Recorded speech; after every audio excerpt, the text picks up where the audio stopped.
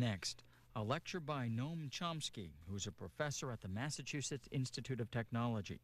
Mr. Chomsky is also the author of books on linguistics, politics, political philosophy, and foreign policy. This semester, Noam Chomsky is a visiting scholar at the University of Maryland, Baltimore County, where these remarks took place. His topic, democracy and the media.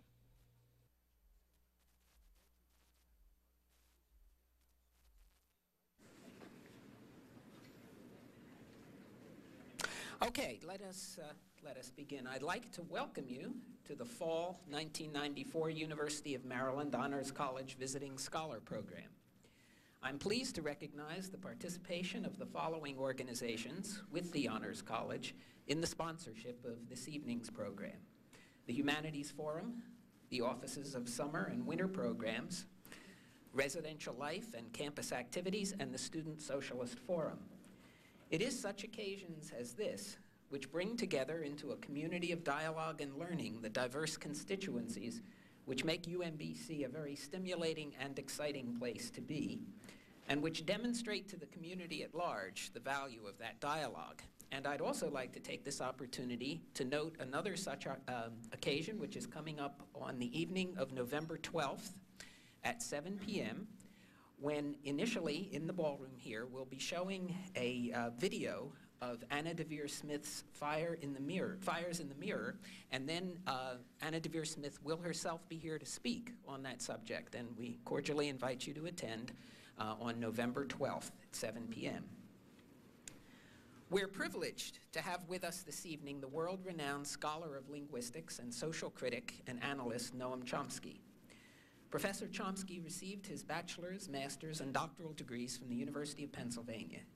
He currently holds the very prestigious position of Institute Professor at the Massachusetts Institute of Technology, where he has been a member of the faculty since 1955. A recipient of numerous awards, Professor Chomsky has taught and lectured at Columbia University, Oxford, Cambridge, and the University of Leiden, among other places. And he has been a member of the Institute for Advanced Study at Princeton University. The list of his publications displays well over 50 books, which he has authored or co-authored. Among them are Syntactic Structures, Language and Mind for Reasons of State, The Logical Structure of Linguistic Theory, Manufacturing Consent, The Political Economy of the Mass Media, and Necessary Illusions, Thought Control in Democratic Societies. Professor Chomsky's fields of intellectual endeavor might at first seem rather disparate, but a studied consideration of both soon demonstrates that the one is a logical and natural complement of the other. As a proponent of generative grammar, he is deeply concerned with how we come to symbolize our thoughts for their transmission from mind to mind. As a critic of the artificial media through which those symbols are often transmitted, he is deeply concerned with the responsibility of the powers which operate those media. The linguist deals with the operation of this system in the individual. The critic deals with a version of this system as it is magnified and operates in the body politic. Some time ago, we had a rather rude awakening to discover that the distinction between the message and the medium through which it is transmitted can become blurred, in some cases quite noxiously so. Apropos of this, Professor Chomsky opens his book Manufacturing Consent as follows. The mass media serve as a system for communicating messages and symbols to the general populace. It is their function to amuse, entertain, and inform, and to inculcate individuals with the values, beliefs, and codes of behavior that will integrate them into the institutional structures of the larger society.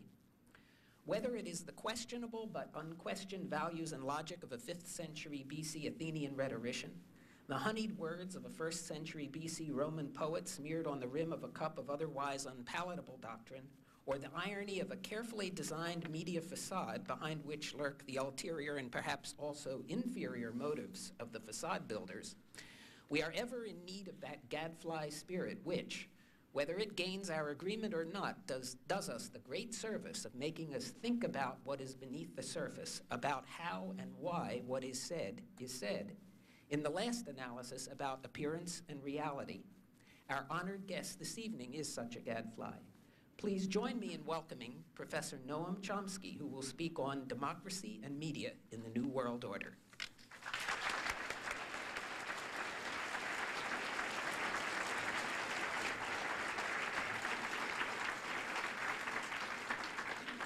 Thanks.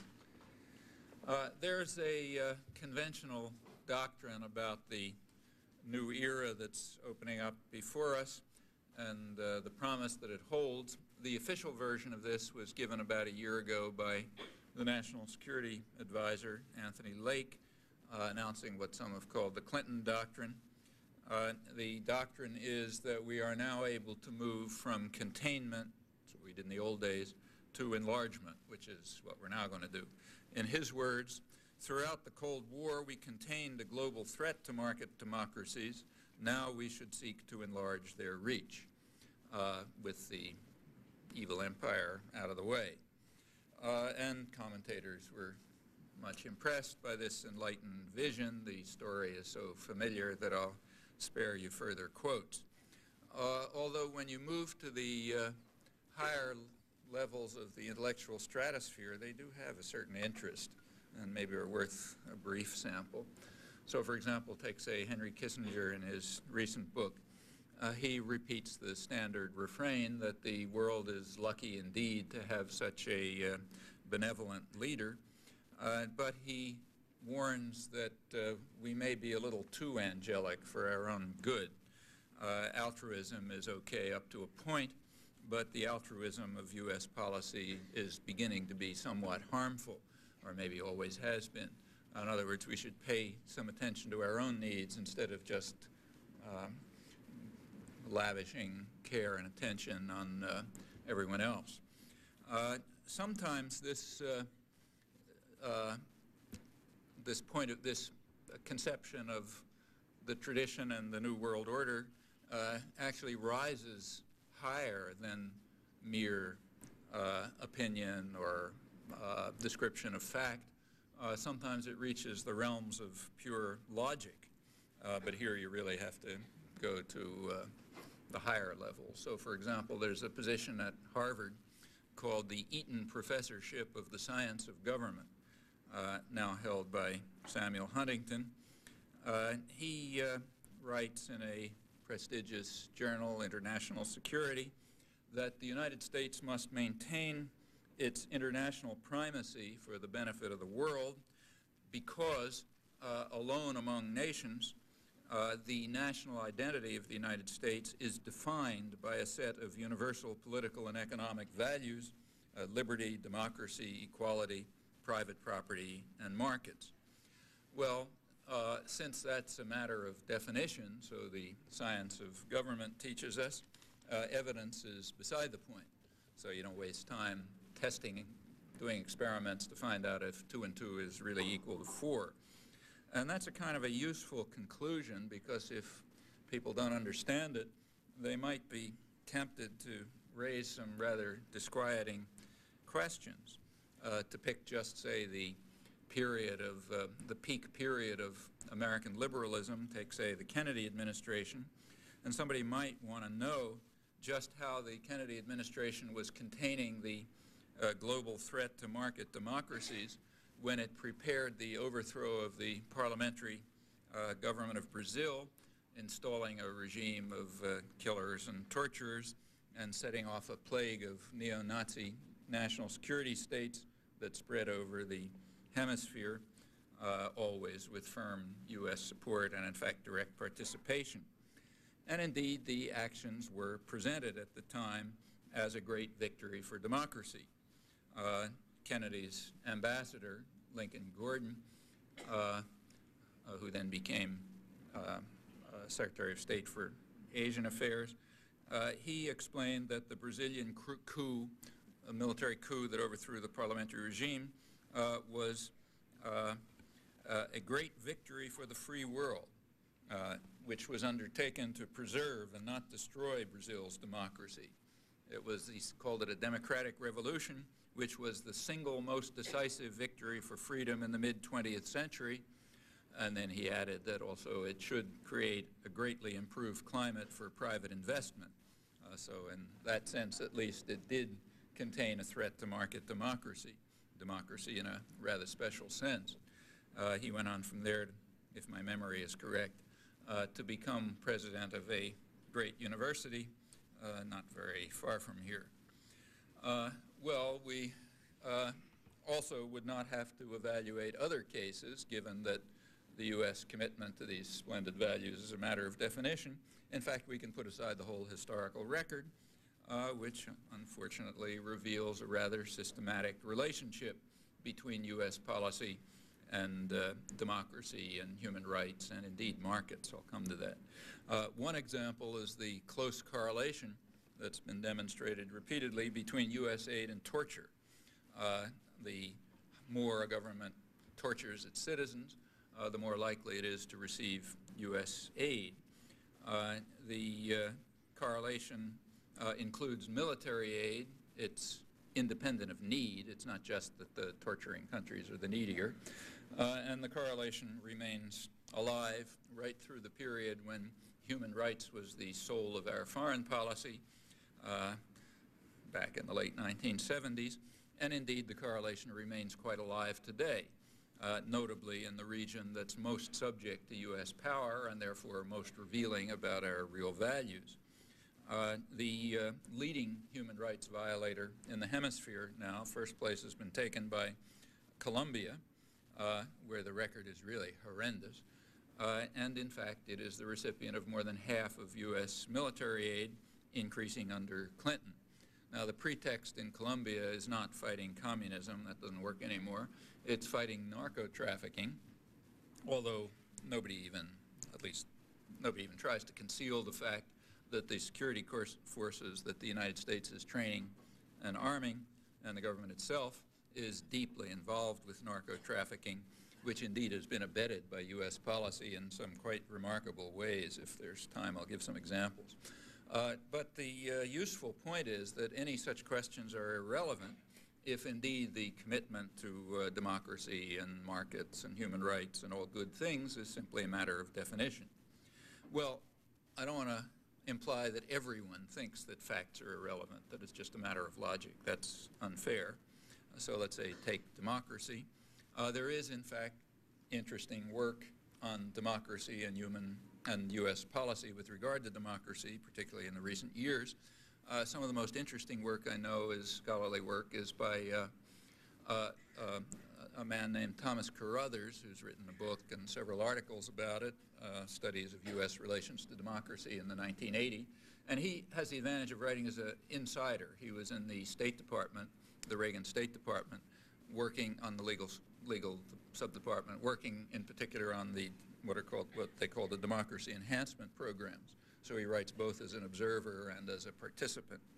And the study is interesting. He starts by pointing out that he's convinced that the U.S. effort to enhance democracy in Latin America was sincere, but unfortunately it was a failure. And as he points out, he doesn't point this out, but as the record shows, and he presents it quite honestly, the failure is rather systematic, oddly systematic. The way it works is that where U.S. influence was least, progress towards democracy was greatest, namely in the Southern Cone, where down far south, where the U.S. had least influence. There was indeed progress toward democracy. The Reaganites strenuously opposed it, as Carruthers accurately points out, and then, of course, took credit for it once it became irreversible. Well, that's where U.S. interest was least, influence was least. Where U.S. influence was greatest, in Central America, progress was least. Here, as I'll just quote you Carruthers' own conclusion, these are the programs he was involved in, incidentally. Washington inevitably sought only limited top-down forms of democratic change that did not risk upsetting the traditional structures of power with which the United States has long been allied. The United States, he said, sought to maintain the basic order of quite undemocratic societies and to avoid populist-based change that might upset established economic and political orders and open a leftist direction. In other words, we sponsored democracy as long as it came out the way we ordered it to come out, with the old non-democratic structure remaining and the anti-democratic elites that were allied to U.S. power in charge. Otherwise, we didn't sponsor it. In fact, we're observing that again right now before our eyes. In many places, Haiti's a dramatic example. If you look at what's really happening. When we turn to the real world, away from the world of ideology, I think we find that democracy and markets and human rights are under serious attack in much of the world, more so than for many years, including the leading industrial democracies. The most powerful of them, the United States, is in fact leading the attack.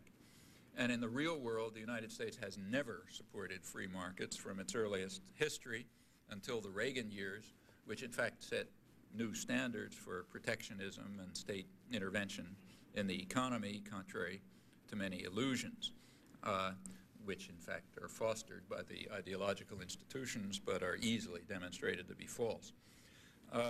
If for an entry into the real world, a good place to start is with a noted diplomatic historian named Gerald Haynes, also the senior historian of the CIA. So again, he writes both as a scholar and then close to the inside. He recently published a highly praised book on U.S. control of Brazil for the last 50 years, ever since the mid-40s, when the United States, as he puts it, took Brazil over as a testing area for scientific methods of development. And we've been essentially running it ever since, including the great victory for democracy that took place when during the Kennedy-Johnson period that I already mentioned. Haynes, writing in 1989, describes this result as a great success story for American-style capitalism. Now that's an interesting judgment if you happen to know anything about Brazil, where a potentially very rich country, ought to be one of the richest in the world, where for maybe 90% of the population, the conditions of Eastern Europe under pre-Gorbachev would look like some kind of paradise. Now that's actually an interesting comparison if you ask yourself how Brazil compared with Russia 70 years ago, actually rather similar, with similar prospects. And you can draw some conclusions from that, but you can be safe and secure that those conclusions won't be drawn in mainstream discussion, where the only thing that's discussed is the comparison of Eastern Europe and Western Europe, showing how great we are and how awful they are, which is about as rational as a discussion of the nursery schools in Cambridge, Massachusetts, showing that they're a total failure, as you can see by comparing the amount of quantum physics known by graduates of the nursery schools with what's known by graduates of MIT. In fact, if you want to make even a rational, minimally rational comparison of these two models of development, the one we carried out in the testing area for scientific development and the tyrannical command economy of Eastern Europe, the only way to do it, of course, is to start with places that are more or less alike. Eastern and Western Europe, the last time they were alike was about the 15th century, I guess, and Eastern Europe had been declining relative to the West ever since. On the other hand, say Brazil and Russia were more or less alike, although Brazil had all sorts of advantages that Russia never had. Well, I won't pursue that. As I say, that's a rational course. You can find some material on that, but not in the mainstream. Anyhow, back to Haynes. He begins by pointing out that, I'm quoting, following World War II, the United States assumed out of self-interest responsibility for the welfare of the world capitalist system.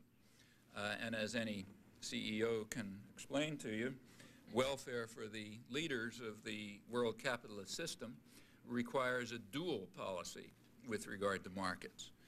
Free markets for the poor and the oppressed, but massive state intervention to protect the wealthy and the privileged from market discipline, to make sure that resources are transferred to them by a huge public subsidy and by regressive fiscal measures, and also to increase the power of, it requires increasing the power of absolutist and unaccountable institutions over the international economy and society, and indeed that's exactly what policy has been.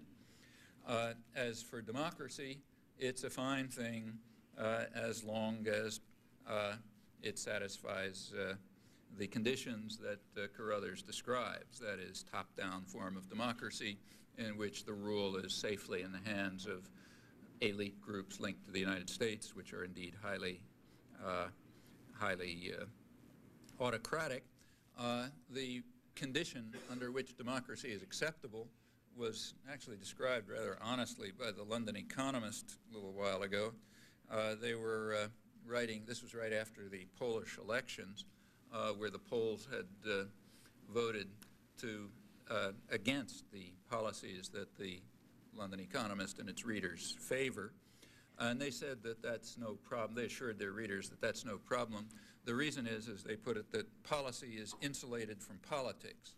In other words, whatever games these people play in the election booth, in the voting booth, policy is going to go on the same way, so don't worry about it. And the reason is that what's happening, that much more powerful forces are going to determine policy anyway, so they can have democracy if they like, because they're going to do what we want anyway. To borrow some World Bank lingo, policy can be carried out in what they like to call technocratic insulation. That is, with the guys who really run the show following the orders of real power and ignoring the noises that come from the rabble. In that case, we can have democracy. Well, the current attack on human rights and democracy in markets is not something new, but it is taking new forms, in fact, qualitatively different ones, I think. To show that convincingly would be way beyond anything I can attempt here. But what I'll try to do is just to indicate why I think that these conclusions are correct, and then maybe we can follow things up in discussion. Let me begin with a lead story in the New York Times that appeared in July under the headline, U.S. Corporations Expanding Abroad at a Quicker Pace. And it starts off like this. It says, American companies are once again rapidly expanding their operations abroad, demonstrating that no matter what the incentives for keeping business in the United States, the urge to spread factories, offices, stores, and jobs overseas is irresistible. Despite a weak dollar and falling labor costs here, which you would think would spur investment here, overseas investment is rising at twice the rate of exports, and for each dollar earned from exports, American companies take in nearly $2 from the sale of what they produce abroad. Well, let's begin with the falling labor costs, which indeed are quite real. About 10 years ago, the United States had the highest wages in the world, which is what you'd expect. This is the richest country in the world by far, and it has absolutely unparalleled advantages. Real wages have in fact stagnated or even declined for the majority of the population since their peak around 25 years ago. But in the mid-'80s, the effects of the double-edged so-called conservatism of the Reaganites, namely markets for the poor and state protection for the rich, that hadn't yet had its full impact.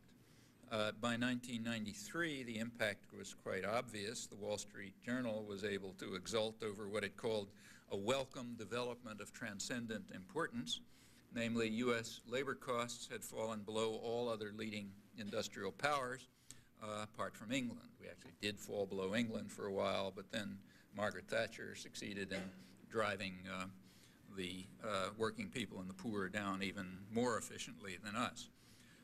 Meanwhile, profits were rising to new heights. Earlier this year, every year, Fortune magazine has the big business magazine, has a review of the Fortune 500, the 500 top guys.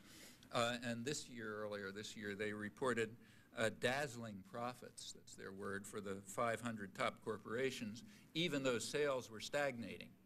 So wages are going down, sales are stagnating, and profits are zooming to dazzling heights, sometimes called a paradox. In fact, if you look at social policy, it's not terribly paradoxical. There are other things happening, too, along with decline in wages for the majority of the population, and that continues through the so-called recovery. Work hours are increasing. They're now at the highest level since the Second World War. The 40-hour week has long been forgotten. And markets are becoming more flexible. It's a technical term, which means that when you go to sleep at night, you don't know if you're going to have a job next morning. That's, as any economist can explain to you, that's a contribution to the health of the economy, it's a contribution to the health of the economy when you eliminate what are called market rigidities, like job security and contracts, pensions, union laws governing health, safety in the workplace, and so on. Those are all market rigidities which we want to eliminate in the interest of the health of the economy. Health of the economy is a carefully defined term designed so that it refers to certain factors, it brings in certain factors and not others, including not the factors that even the World Bank concedes are major factors in economic growth, like equality. An economy can be very healthy by this measure, while the population is in fact suffering miserably. In fact, that happens constantly, and there's even another technical term for that. It's called an economic miracle. It means the privileged few are doing beautifully, the numbers look fine, foreign investors are enriching themselves, and the population may be starving to death. Well, these developments are welcome to other sectors of the world capitalist system for whose welfare the United States has provided, as the senior historian of the CIA puts it. One immediate effect of the free trade agreement with Canada was the flight of several 100,000 jobs to the southeast United States, where labor markets are very flexible. There's no need for concern about such archaic ideas as unions or benefits or security, or for that matter, for the rights that are guaranteed in the Universal Declaration of Human Rights, to which we make proper obeisance when there's some political gains to be made from that, and other laws and conventions. And the news, of course, reached Europe as well, including Germany, where labor costs per unit output were 60% higher than the United States, according to the Wall Street Journal. Just at that time, Germany's largest conglomerate, Daimler-Benz, established a major factory in Alabama where it was offered the usual benefits that are expected from third world countries at a cost to the taxpayer that was considered exorbitant even by the Wall Street Journal, which rarely has a harsh word for foreign investment. Overseas investment is motivated by more than the availability of cheap labor with few benefits and rights, that is, flexible markets, labor markets. And that's explained in the same New York Times article that I quoted from earlier. In it, the Times interviews an executive of the Gillette company, the Gillette razor company, and he explained why his corporation is shifting production to 28 countries, including Germany, despite its very high labor costs. And here's the reason. We're concerned about having only one place where a product is made because of labor problems. And he gives an example. Example is they have a factory in Boston, and if the Boston workers strike, Gillette could supply both the European and the U.S. markets from its plant in Berlin and thereby break the strike. So it's quite reasonable that Gillette should employ 3 times as many workers in manufacture abroad as in the United States, quite irrespective of costs. Notice that this is not for economic efficiency, so they're going to high-cost areas. Rather, it's just part of class war. It's a way to maintain power and to ensure that the highly class-conscious business sector in the United States will be able to beat down its enemy, namely the domestic population. This is quite apart from questions of economic efficiency, notice, except in a much longer, than in some other sense of the term. These processes, these internationalization of productions, which is going on, of which this is an illustration, that puts quite a different cast on the discussion that's underway these days, the debate about what's called American decline. It means that it indicates, as it was always true, but now it's much more true, that if you want to evaluate the notion of American decline, you have to begin by saying what you mean by the United States. What is it? If you mean by the United States the geographical entity and the people in it, then indeed the country is declining in many respects. But as Adam Smith observed 2 centuries ago, the principal architects of state policy, in his days the merchants and manufacturers of England, have quite different interests than those of their own, of the population of their country, and they make sure that their own interests are, in his words, most peculiarly attended to, whatever the effect on their own populations, let alone others. And nothing has changed in that regard, including the need to employ the class analysis that Adam Smith took for granted in understanding policy choices. Incidentally, I'm talking about the real Adam Smith, not the one who is created by ideologues. The real one is actually quite interesting, not the imbecile it sounds like when you look at what's attributed to him. So we have to at least begin by recognizing what was a truism to Adam Smith, that when we talk about policy, we have to ask, are we talking about the principal architects, no longer the merchants and manufacturers, but now basically transnational corporations and banks and so on, or are we talking about the population of the country? And you just get quite different answers. So for example, if you refer to the principal architects of policy, it's quite natural to discover that U.S. manufacturing production is indeed declining, namely when you consider the geographical entity, but it's holding its own quite well if you consider the share in global production of U.S.-based corporations, just different concepts of the United States. So all is fine, in other words, if you adopt the perspective of the principal architects of policy. And the same conclusions hold with regard to the famous trade deficit. If you consider international borders, the United States has a huge trade deficit, and it's expected to go up, in fact. But recently, the Commerce Department recalculated the trade deficit on a different way. They counted profits of U.S. companies abroad as U.S. exports. Well, when you did that, the deficit turned into a huge surplus. And that recalculation was quite reasonable, the Wall Street Journal explained in reporting it, because the profits gained abroad benefit companies domestically. So therefore, they should be regarded as like, exports, basically.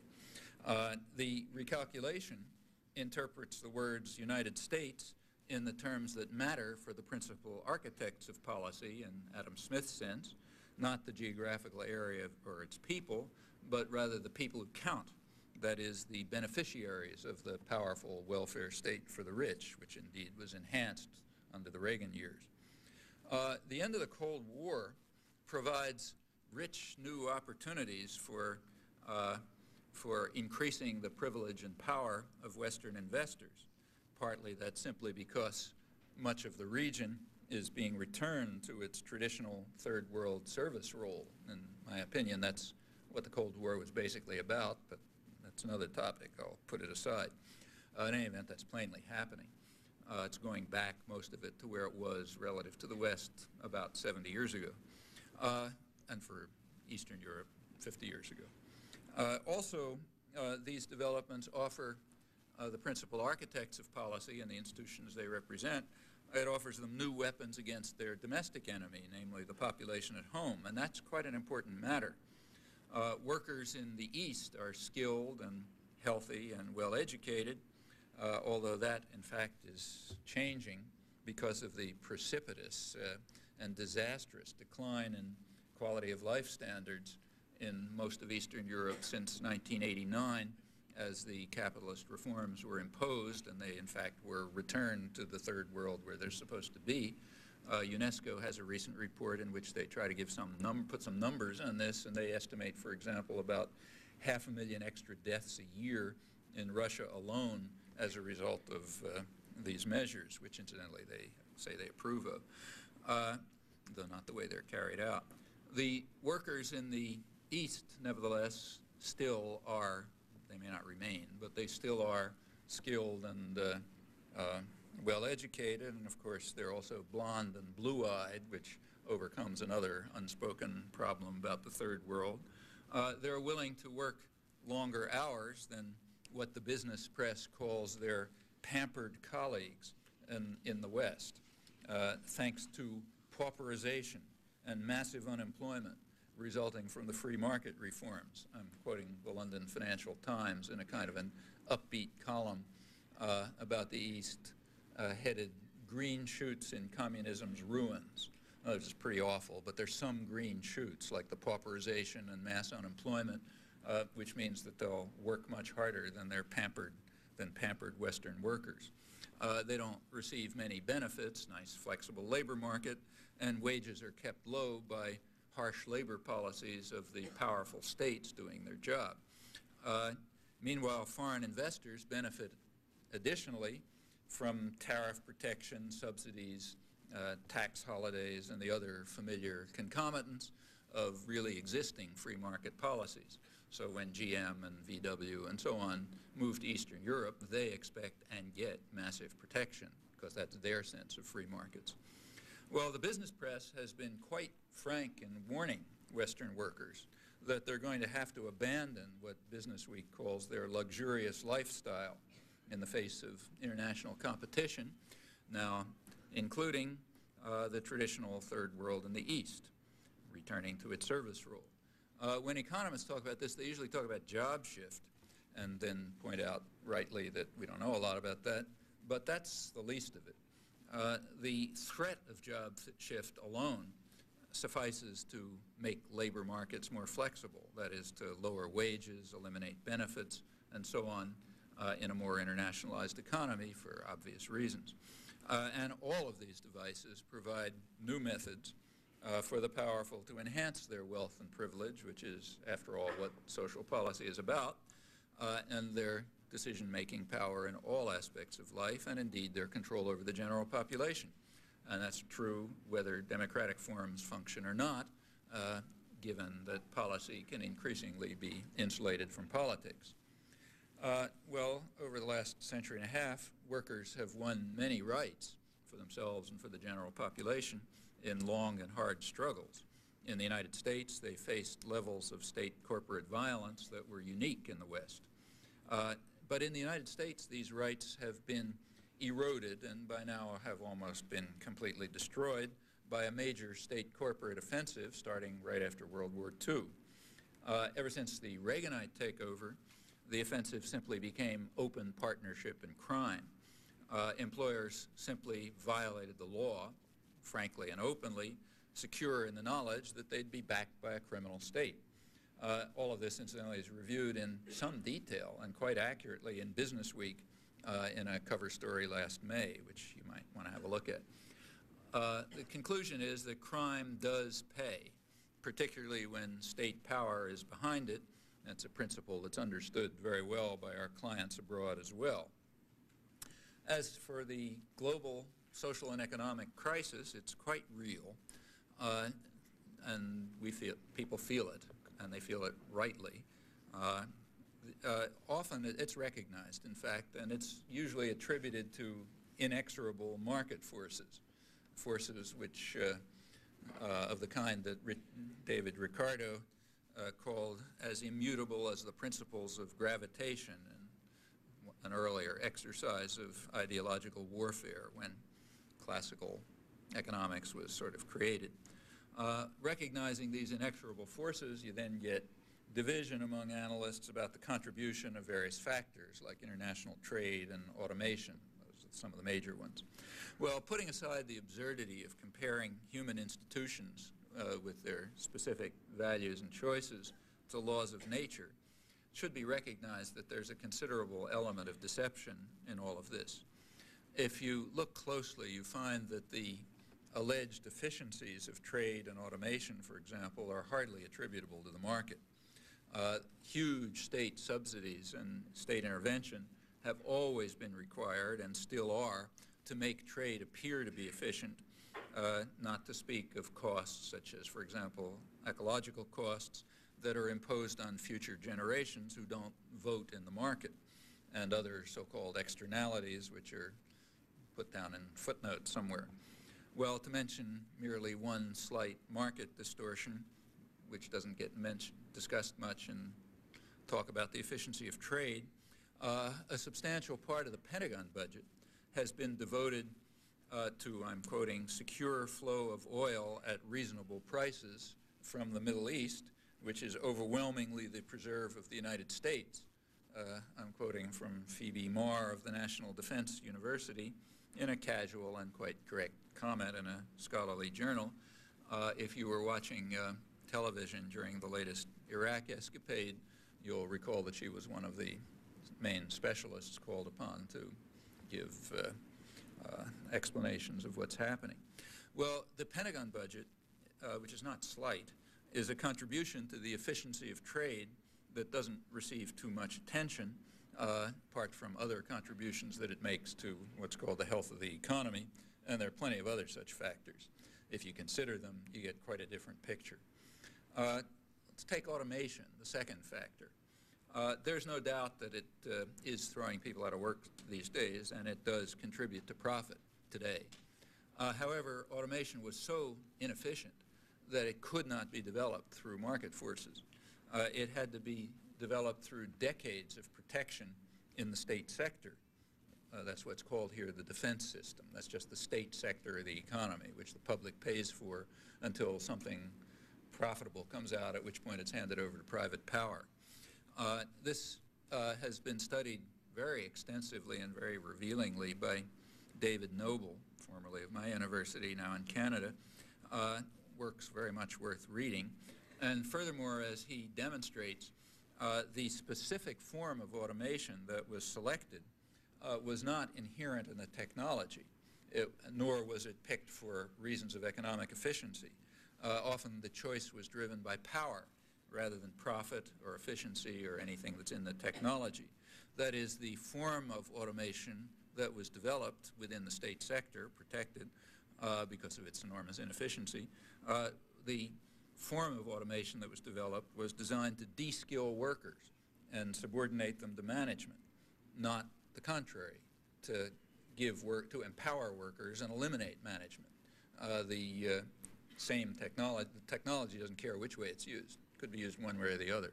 And questions of profit are basically irrelevant to this question. What is relevant are questions of domination and control, like, for example, Gillette's buildup of a labor force in Berlin in case American workers get the crazy idea of striking. What is in fact happening in the world has less to do with markets than it does with raw concentrated power and class war of the kind that was obvious to Adam Smith. Increasingly, this power is vested in unaccountable institutions. There are changes in the international economy that have offered real hopes for reversing and unraveling the advances in democracy and human rights that had been achieved in more than a century of bitter struggle. One factor is just the internationalization of the economy, which offers very effective weapons against working people, as I mentioned, as is obvious. Another factor, which sort of goes along in parallel with that, is the huge explosion in unregulated financial capital, and also which has just exploded since around 1970 when the regulatory system was dismantled by Richard Nixon, the Bretton Woods system. And not only has the scale grown enormously, but so has the composition. So current estimates are that around 1970, about 90% of the capital involved in international exchanges was trade-related or investment-related, that is, related to some sort of meaningful economic purpose. And about 10% was speculation, like speculation against currencies. By 1990, those numbers had literally reversed, 90% speculation, not anything productive. And the latest report I saw in a UN Development Policy Program report just a few months ago is that figure is now going up to 95%. Well, the difference between 10% devoted to mere speculation and 95% devoted to it is great, apart from the fact that the scale has become completely astronomical, and that has its consequences. It creates massive pressures leading towards low growth, low wage, dazzling profit economies, and it helps insulate policy from politics and eliminate the threat of democracy. That's what's being referred to when people talk about technocratic insulation and the fact that democracy isn't as much of a fear anymore because there's nothing much people do about it anyway. Power lies in other hands. Unaccountable, essentially totalitarian institutions have the kind of power that was never dreamt of in the past. Well, I think that's what's really happening. a lot of work on this. In fact, instead of talking at this abstract level, let's go down to earth. The real meaning of what's called free market conservatism is illustrated by a closer look at the most passionate enthusiasts for what they call getting the government off our back and letting the market reign undisturbed. You know, those are the mantras these days, as you read every day. Well, New York Times had a front page story on this interesting phenomenon a little while ago, and they picked a concrete example, and indeed the most striking example, Cobb County, Georgia. The article appears under the heading, "Conservatism Flowering Among the Malls." That's what's happening in Cobb County, Georgia. It's a rich suburb of Atlanta, scrupulously insulated from any urban infection so that the inhabitants can enjoy the fruits of what is described as their entrepreneurial values and their market enthusiasms, which are defended in Congress by their representative, the leading conservative in Congress, Newt Gingrich, next Speaker of the House, I presume, who is proudly proclaiming that the anti-government sentiments of the American people are finally beginning to prevail over the socialistic welfare state. Well, there is a small footnote to this. Cobb County, Georgia, receives more federal subsidies than any other county in the country, with two interesting exceptions. One of them is Arlington, Virginia, which is, of course, just part of the federal system. And the other is the Florida home of the Kennedy Space Center, which is another central component of the system of public subsidy of private profit. But if you move out of the state system itself, so put aside those two counties, then Cobb County is the leading recipient of federal subsidies, public subsidies funneled through the federal government in the country. The leading employer in Cobb County is Lockheed Aircraft, a corporation which exists thanks to massive public subsidy. Most other jobs in Cobb County where people are pursuing their entrepreneurial values also are based on feeding at the public trough, meaning the taxpayers paying for them. Meanwhile, praises to market miracles are resounding to the heavens, notably where conservatism is flowering among the malls, along with calls to get the government off our back, as long as we're sure that its hands are pouring public funds into our pockets. If you want a very graphic illustration of how this works, I really urge you to look at Newt Gingrich's Contract with America, parts of which are published in the New York Times this morning. I could read it on the airplane coming down. If you read it, you discover, not just a little bit closely, it doesn't take very closely, you discover that what he's calling for is a greatly enhanced and much more powerful welfare state for the rich, but with punishment of the poor. And in fact, it's done in a pretty brazen fashion. It's worth reading carefully. And in fact, that pattern is almost exceptionless.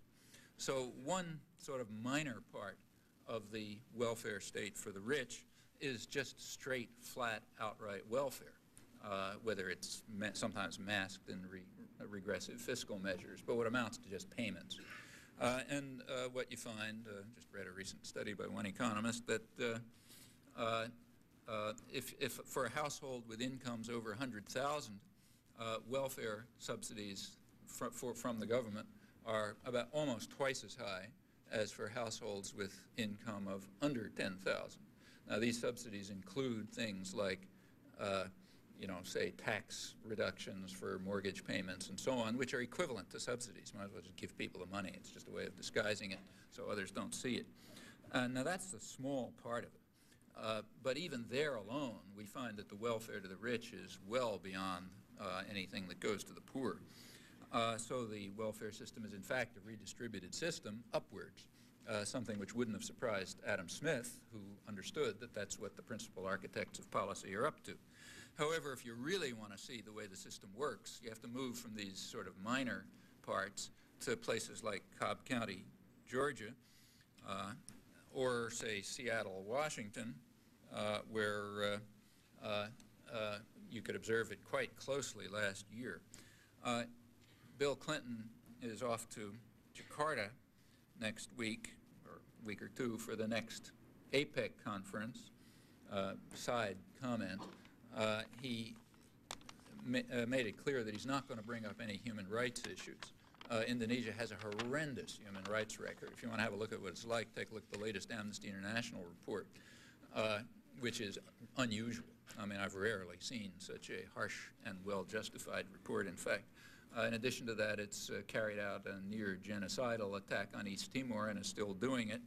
I just picked up a flyer coming in here saying that on Thursday, November 10th, at 5 o'clock, here I guess, or at the Indonesian embassy, there's to be a candlelight vigil. It's the anniversary of one of the big massacres a couple of years ago, the Dili massacre, 1991. Indonesia at that point made an error. In case some of you are thinking of a career in the diplomatic service, I give you some free advice. You're not supposed to carry out massacres in front of television cameras. And there happened to be a hidden television camera there. There's a British journalist who's hiding behind a gravestone in the graveyard where the massacre took place. That's a bad mistake. And second point, you're not supposed to practically murder American journalists. And the Indonesian troops practically killed an American journalist, Alan Nairn, while he was trying to protect a friend, Amy Goodman, another American journalist. That's a bad mistake. That's considered bad form. You're not supposed to do that. And when you do that, there's a routine that you go through, cover-up, judicial cover-up, punishment of the victims, free the people who were responsible. And then there's another job. This is advice for those of you who want to be journalists or academics and so on.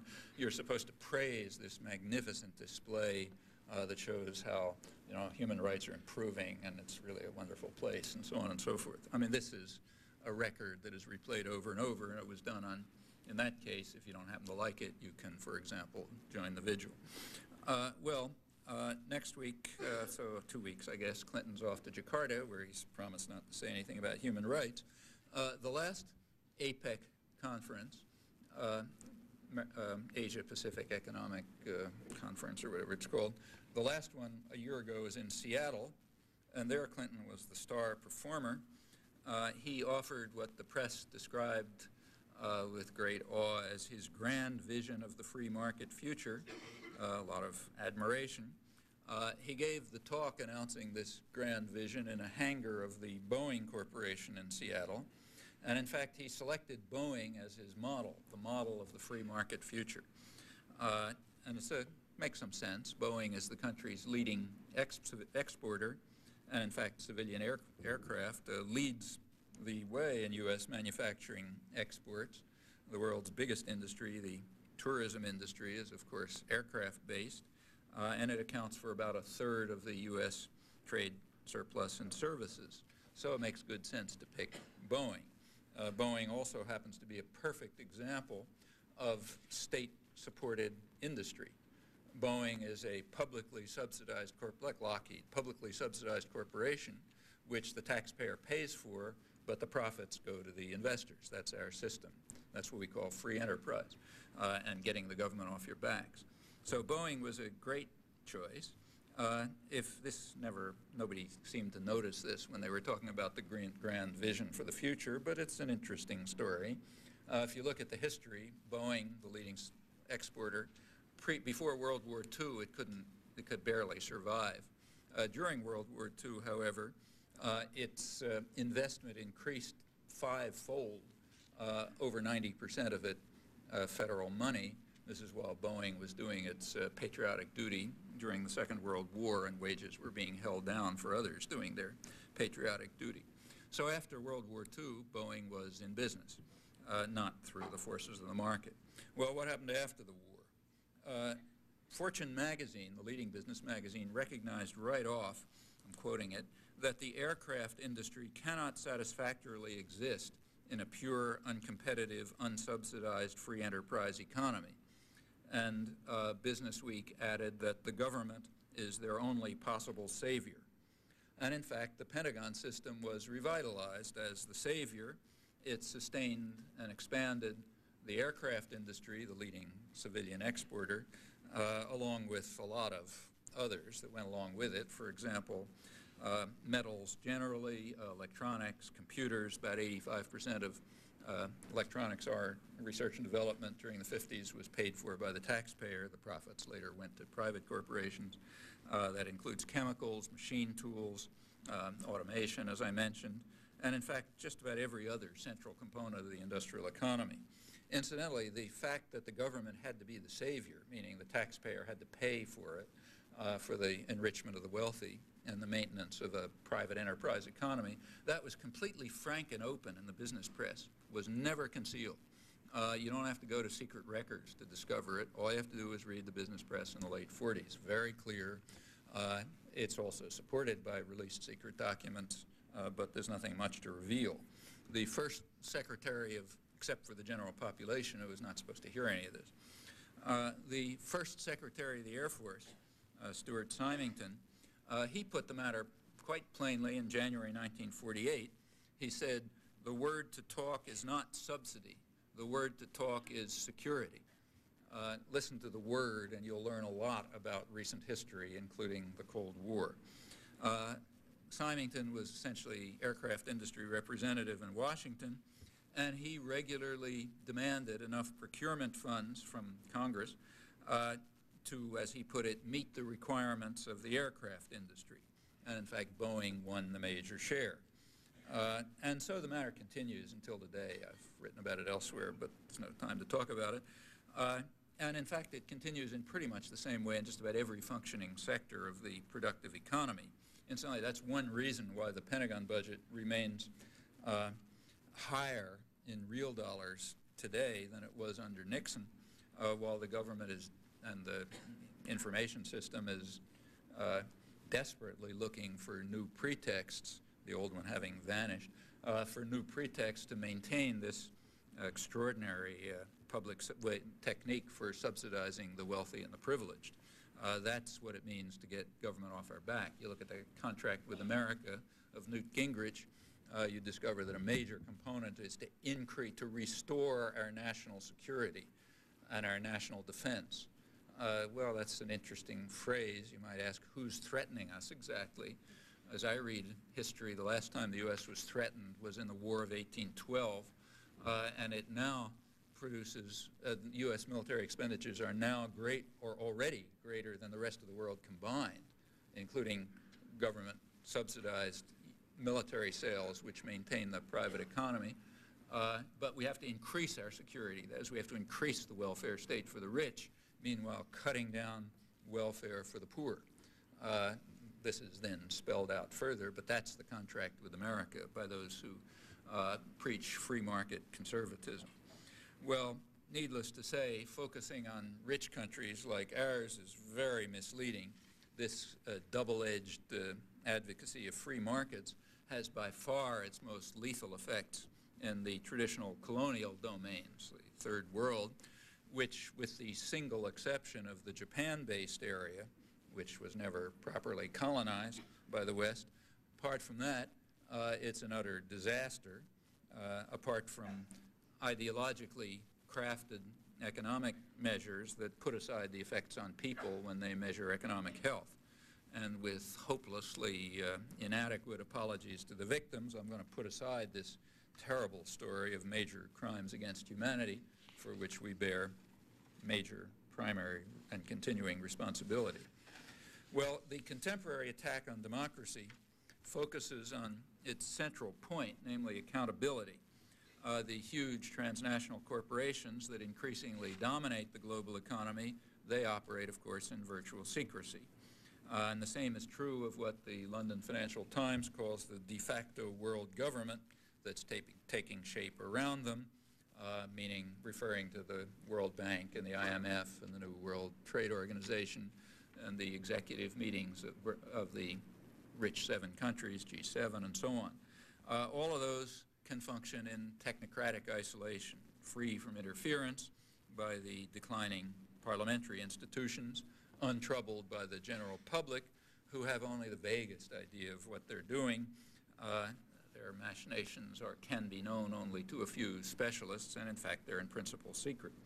Well, meanwhile, there's a growing sector, kind of a growing surplus population, who don't contribute much to profit, if anything, and therefore don't have any human rights under standard values, the values that we're trying to extend over the world. And that's a problem. They naturally have to be kept in ignorance, like everyone else, but in addition, they have to be controlled. And the question is how you do that. Well, that problem is faced rather directly in the third world domains that have long been subject to Western control and therefore reveal most clearly the actual guiding ideals of the leaders, at least if you apply rational standards. There, the favored devices include large-scale terror, death squads, torture, and other similar methods of proven effectiveness. A dramatic example is the terrorist war against Central America during the 1980s, against democracy and independence, largely against the church, in fact. Proceeding right now, incidentally, Colombia is the leading example. Within the United States, however, the methods of choice are somewhat different. The primary method is so like we don't send out death squads to kill the superfluous people. We do it in other, more indirect ways. The primary way has been just to keep the superfluous population locked up in urban slums that increasingly resemble concentration camps. Or if that fails, lock them up in prisons. Those are the counterpart in a richer society to the death squads that we train and support in our domains. In June 1994, the Justice Department reported that the number of state and federal prison inmates in the United States had almost tripled since 1980, reaching record heights. Under Reaganite conservatism, the U.S. left its main competitors, Russia and South Africa, well behind in locking up its population, although you'll be happy to learn that Russia has just caught up thanks to the free market reforms. Actually, the highest rate of imprisonment is under the leading U.S. client regime. Human Rights Watch has just pointed out in a study of torture in the Israeli-occupied territories. The largely fraudulent drug war has been very effectively used, and indeed is crafted, to imprison the unwanted population in the United States, and the new bipartisan crime bill should facilitate the process with its vast new expenditures for prisons, its sharp increase in the death penalty, and much harsher sentencing procedures. Also, it's worth bearing in mind that the crime bill gives a lift to the economy. It's a Keynesian technique of economic stimulus, a lot of big impulse to the construction industry and so on, and a lot of jobs for just controlling people. It's one of the fastest growing white-collar professions in the United States is security personnel, including prison guards. The great increase in prisons also creates a very cheap, in fact zero pay, virtually zero pay, and highly disciplined labor force for private corporations and state industry. So it's pretty useful for the economy, and you can see then why Newt Gingrich's Contract for America calls for a very rapid expansion in this highly efficient device of increasing state power and ridding ourselves of people who have no rights by the simple standard that they don't contribute to profit making. It's worth paying close attention to this. One of the leading American criminologists, William Chambliss at George Washington University, he discusses what he calls the politics of law and law enforcement, and the politics of it are very interesting, as he shows. He points out, as have plenty of others, that crime hasn't really changed very much in the last 20 years in scale or even in character, but the perceptions have changed a lot. And furthermore, the punishment has gone up very fast and in highly restricted and specialized ways, targeting the most vulnerable sectors of the population, mainly blacks. Over half the prisoners in federal prisons, about 30% in state prisons, are there for drug violations. Two-thirds of the arrests in 1992, last year for which there are good statistics, were for possession, not for sale and manufacture. So take a look at your favorite federal lockup, and you won't find many executives of chemical corporations that provide the materials or banks that launder the money, rather for possession, like kids on the street. Blacks account for two-thirds of the prisoners convicted for drug offenses, even though studies have shown that more whites than blacks use illegal drugs, and of course about 80% of the population is white. And furthermore, the laws themselves are very carefully crafted. So it happens for various reasons that in the urban ghettos, crack cocaine is the favored drug, whereas in the white suburbs, it's powdered cocaine. Have a look at the laws for those two, and you'll find that the punishments are radically different. In fact, black males are considered a criminal population by law enforcement officials, so Chambliss concludes from quite interesting studies that are available. This includes direct observation in a project with the Washington police in which, law students and so on travel around with the police and just take transcripts of what's happening. He says they're treated as a criminal population. I don't think that's exactly correct. Criminals are supposed to have constitutional rights, but as his and other studies show, that's not true for the black population, which is treated more like a population under military occupation. It's not a criminal population. Actually, the drug war goes down to fine detail. When you look closely, they're in Colombia, where the situation is monstrous. There nevertheless are human rights groups functioning. The most active is a Jesuit-based Peace and Justice group. They just came out with a report on atrocities in the last year are in this report. But they also include an appendix on the drug cartels, which is kind of intriguing. Colombia is the main source of, illegal drugs here, high technology illegal drugs. And there are two major cartels. There's the Medellin cartel and the Cali cartel. And they've been treated quite differently, they point out. The Medellin cartel has been destroyed, essentially. The Cali cartel is flourishing. And the authors go into the reasons. The Medellin cartel was lower class in origins, and it had something of the character of mafia-style populism. That is, the guys who came up to the top, Pablo Escobar, for example, undoubtedly big gangsters, but they also would build soccer fields and for the poor, and if your kid was starving, dying of a disease, you could go and they'd give you drugs and so on. This is a familiar sort of semi-feudal pattern that you find. And besides, they were lower class in origin, so they were wiped out. The Cali cartel are just big bankers and industrialists, so nobody's going to touch them.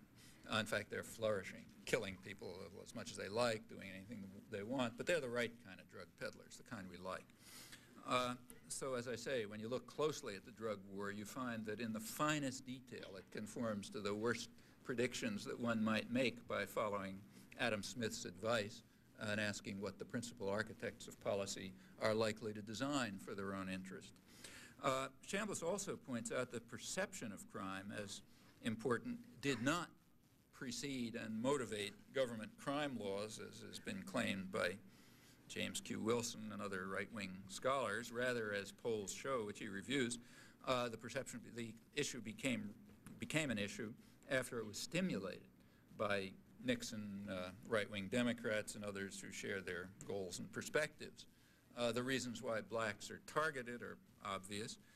They just don't have any clout, and they can't defend themselves, are the obvious target.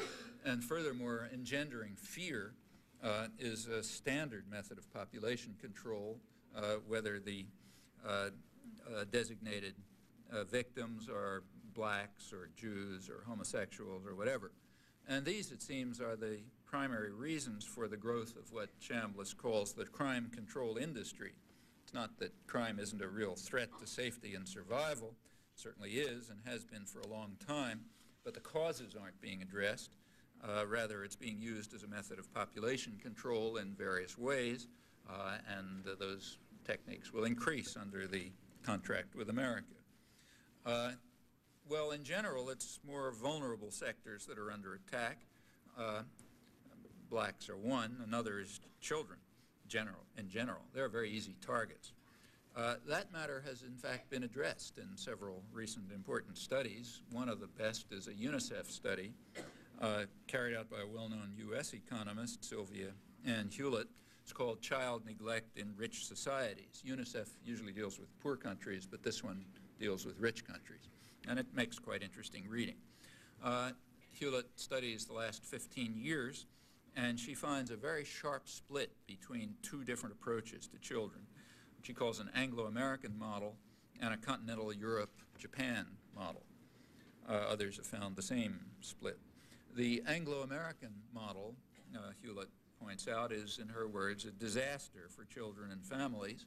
The European model, in contrast, has improved their situation considerably, though the economic problems faced are more or less the same.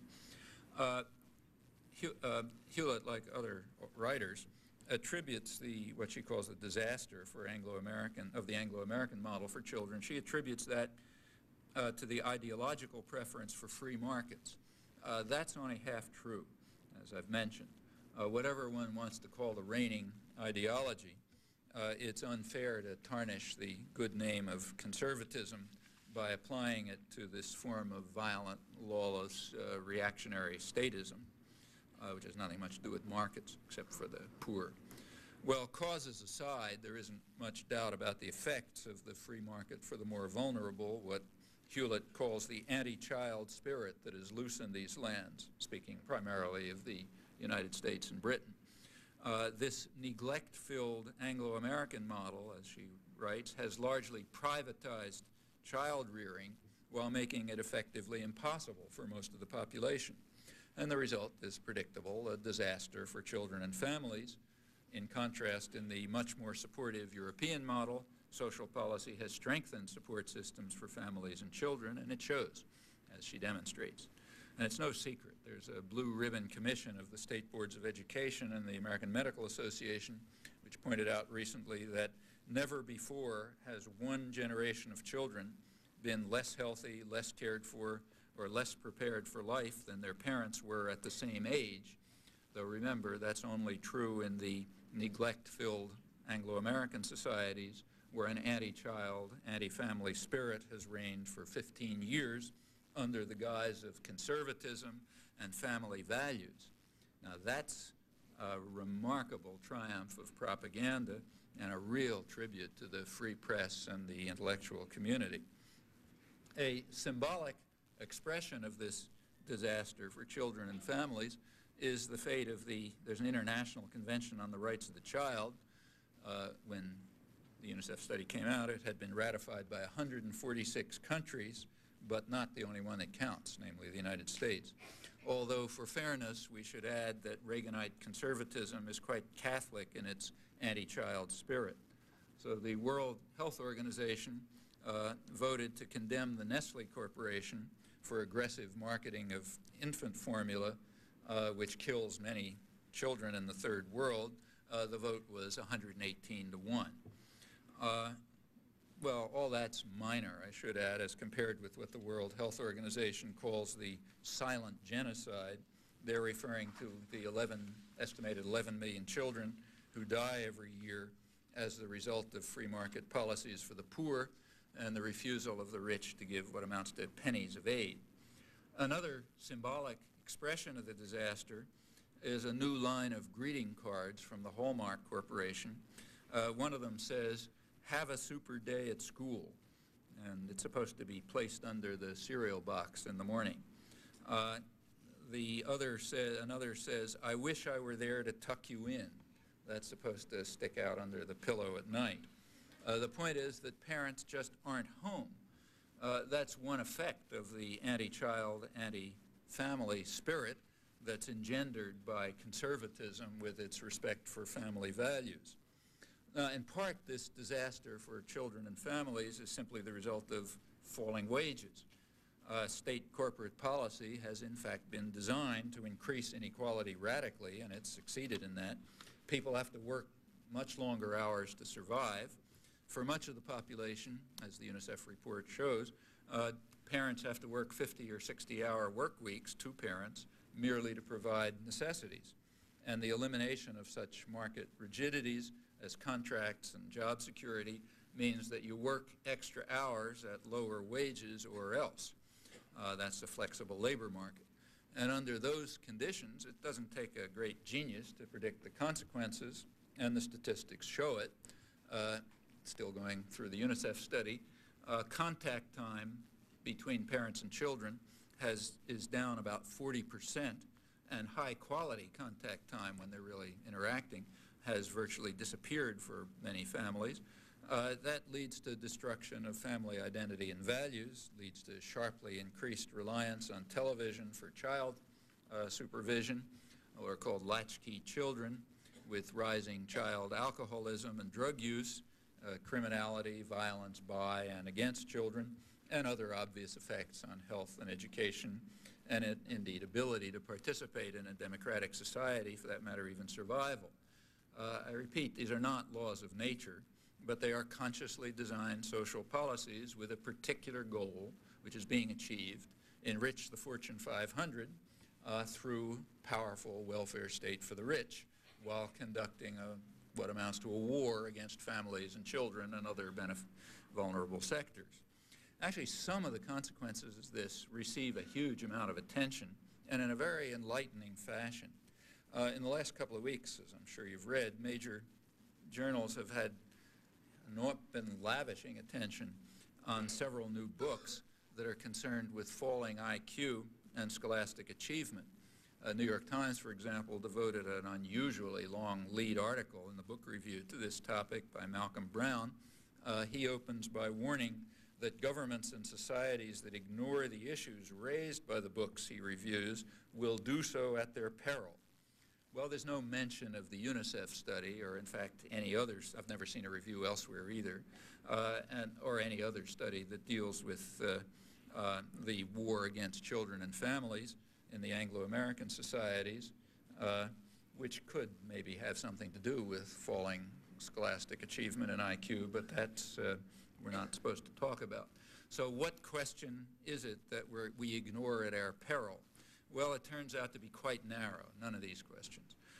It turns out that IQ may be partially inherited and more ominously linked to race, with blacks breeding like rabbits and fouling the gene pool.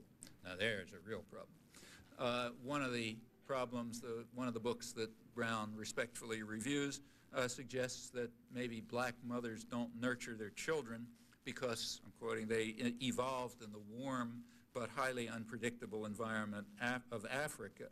Now that's real hard science, which we ignore at our peril. On the other hand, we may, and indeed we must, ignore the social policies based on free markets for the poor and state protection for the rich. So we must, and Brown does, as does everyone else, ignore the fact that in the city where the articles appear, richest city in the world, 40% of the children live below the poverty line, meaning deprived of any hope of escape from misery and destitution. Poverty level in the United States is twice that of any other industrial country. Next in the game is Thatcher, who hasn't quite, Thatcherite England, which hasn't quite reached us, and then you get to the European, Japanese model. Well, could that have something to do with the falling measures of IQ and achievement, or the other consequences of the war against children and families that's discussed in the unmentionable studies? Well, such questions we don't have to answer. We can readily ignore them, and that's a very natural decision by the rich and the powerful addressing one another and looking for justifications for the class war that they're conducting and its horrifying human effects. Well, these are examples of some of the uglier forms of population control. There are also more benign variants, which deserve some mention. In the benign variant, the rabble are supposed to be diverted into harmless pursuits by the huge propaganda institutions that are organized and run by the business community.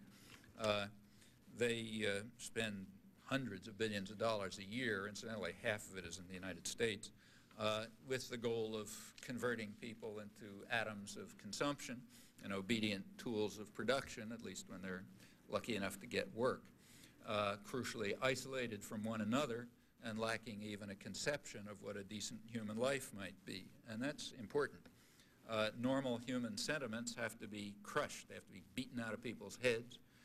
They are inconsistent with an ideology that's geared to the needs of privilege and power, an ideology that celebrates private profit as the supreme human value and denies people rights beyond what they can salvage in the labor market.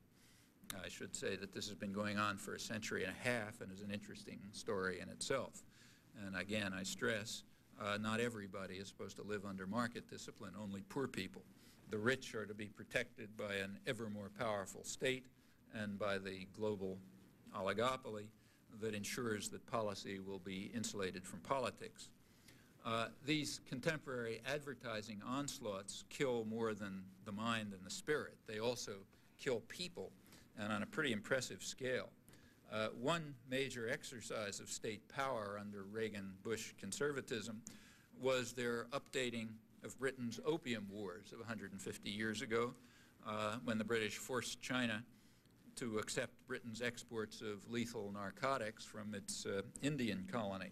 And the current revival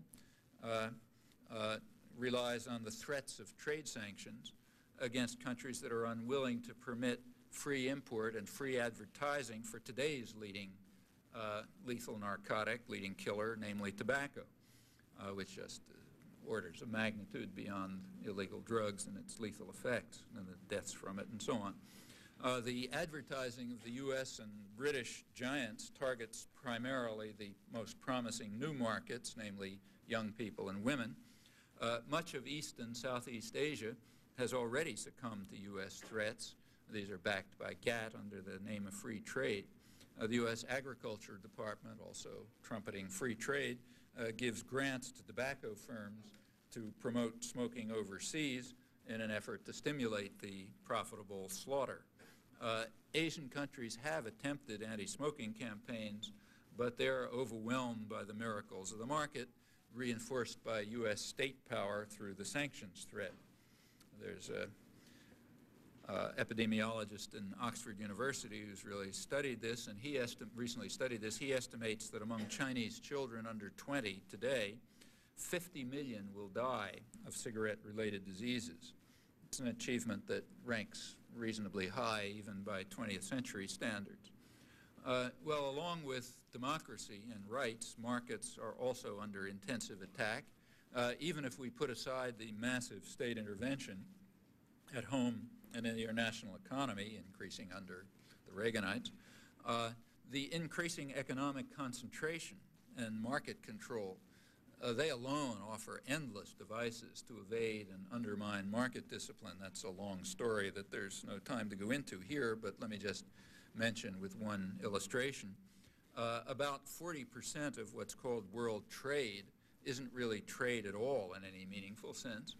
Rather, it's operations that are internal to corporations, which happen to cross a border, like the Ford Motor Company sends something from one assembly plant to another, happens to cross a border in the process. That's called trade. Those interactions are in fact centrally managed by a very visible hand with all sorts of mechanisms for undermining markets in the interests of profit and power. In reality, we have a kind of quasi-mercantilist system of transnational corporate capitalism, which is just rife with the kinds of conspiracies of the masters against the public, of which Adam Smith warned, not to speak of the traditional reliance on state power and public subsidy. There's a 1992 study of the OECD, the rich countries, which concludes, sorry for the jargon, but I'll translate it into English afterwards, oligopolistic competition and strategic interaction among firms and governments, rather than the invisible hand of market forces, condition today's competitive advantage and international division of labor in high technology industries, as indeed in agriculture and pharmaceuticals and services and major areas of economic activity in general. In other words, what really makes things efficient is oligopoly, big corporations working together in quasi-conspiracies, and interactions with the state power that defends and protects them. That's what really works in today's economy, according to the Organization of the Rich Countries of the World. Well, the vast majority of the world's population, who are subjected to market discipline and regaled with odes to its wonders, are not supposed to hear these words, and in fact they rarely do. Again, some free advice to those of you who want to make it in the ideological institutions. You're not supposed to hear those words or to understand them, or certainly to transmit them to the general population. That would be a bad mistake. You're supposed to talk about the miracles of the market. These tendencies are enhanced by the free trade agreements. It's just another Orwellian term. In reality, these pacts are designed to enhance investor rights, not free trade. You look at them closely, there's a combination of liberalization and protectionism, which is very carefully geared to the interests of the transnational corporations. that are supposed to monopolize the technology of the future, the knowledge of the future, through highly protectionist devices, and of course to rule the world economy. That's very clear when you look at them closely. These agreements, including NAFTA and GATT, are neither free nor are they specifically about trade, and they are certainly not agreements if by that term we include the general public, which by and large has opposed them in most of the countries. However, politics is insulated from policy, so it doesn't, policy is insulated from politics, so it doesn't matter.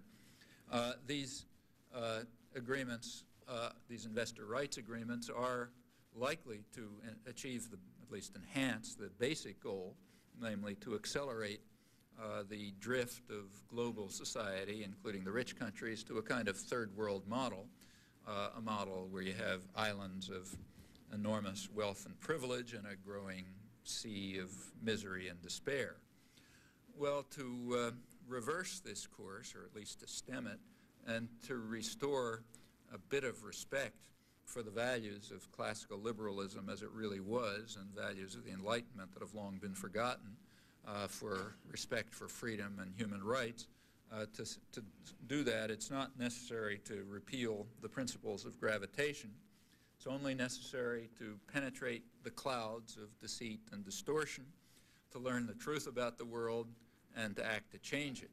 That's never been impossible. It's never been easy. It's not impossible today, and it's not going to be easy today. There's rarely, if ever, been a time in human history when that choice carried such enormous human consequences. There's a mic there if anybody wants to put their 2 or 5 or 20 cents in. Can you hear? No, can you hear? I can, but I don't know if anybody else can. Is this better? Can you hear? Yeah? Okay, it's working. Thanks for mentioning the demonstration on November 10th, by the way. One thing that's kind of interesting to people who are paying attention to what's going on in East Timor, and for me in particular, as someone who's involved in the East Timor Solidarity Movement, is how it's become possible in the last 4, 5, 6 years to talk about what's going on in Indonesia. And even the Washington Post and the New York Times had an article on Sunday talking about East Timor, specifically demographic shifts in the population and everything else. What's conspicuously absent is any sort of relevant context that looks at the U.S. role in supporting this genocide and everything else. It's usually talked about in the context of, you know, Indonesian annexation or whatever, ignoring both the role of the media and the role of the U.S. But the discussion exists, which seems to be something of an advancement, but removed from context seems to kind of defeat the purpose of discussion at all. I was wondering if you might comment on the significance that this discussion is taking place for those who have tried to open the discussion of East Timor and your responsibility, In fact, it's, and what the implications are that the discussion is so removed from its proper context. Yeah, actually it's an extremely revealing case. You want to learn something about our own society and culture and values and so on. This is a very interesting case. It's not a minor one. It's probably the biggest slaughter relative to the population since the Holocaust, which makes it not small. It was the worst part of it was in the late 70s under the Carter administration. It's still going on. I just gave the example of one big massacre where maybe 500 or 600 people were killed, which we happen to know about because of the accidents I mentioned, but it's still going on. At the time, in the late 70s, it was at about the scale of the Pol Pot massacres, and relative to the population, much larger. Furthermore, it was radically different from the Pol Pot massacres in one critical respect. Nobody had any idea about how to stop the Pol Pot massacres, but it was trivial to stop this one. We could simply follow for one of the principles of the Hippocratic Oath, which begins by saying, first do no harm, then we'll talk about other things. In fact, that massacre was going on because the United States was crucially supporting it. The U.S. was providing, the invasion took place with the explicit authorization of Henry Kissinger and Gerald Ford, Kissinger at once, secretly, although it leaked, moved to increase the sales of U.S. arms, including counterinsurgency equipment to Indonesia, which already was 90% armed with U.S. arms. It's now known from leaked documents that the British and Americans and Australians knew all about it and advanced and followed it. It was continuing. Before the invasion, coverage of East Timor was in fact rather high, surprisingly high. The reason was this was part of the Portuguese Empire, and there was a lot of concern at the time that with the Portuguese Empire collapsing, countries might do what's called moving towards communism, meaning moving toward independence, which is not allowed. So there was, in that context, a lot of coverage of East Timor. As the invasion took place, the coverage started to decline, and it declined very sharply. By 1978, when the atrocities reached their peak, coverage reached zero, literally zero in the United States and Canada, another big supporter. In 1978, the Carter administration, in fact, rushed new supplies of arms to Indonesia because they were actually running out of arms in the slaughter, which maybe by then had killed a couple 100,000 people. Where there had been any coverage at all, it was simply repetition of grotesque lies by the State Department or Indonesian generals presented as news in the front page. Well, around the early 80s, the change began that you described. There began to be some coverage, although always excluding the American role, which was crucial. For example, not only in providing arms, but even diplomatic support.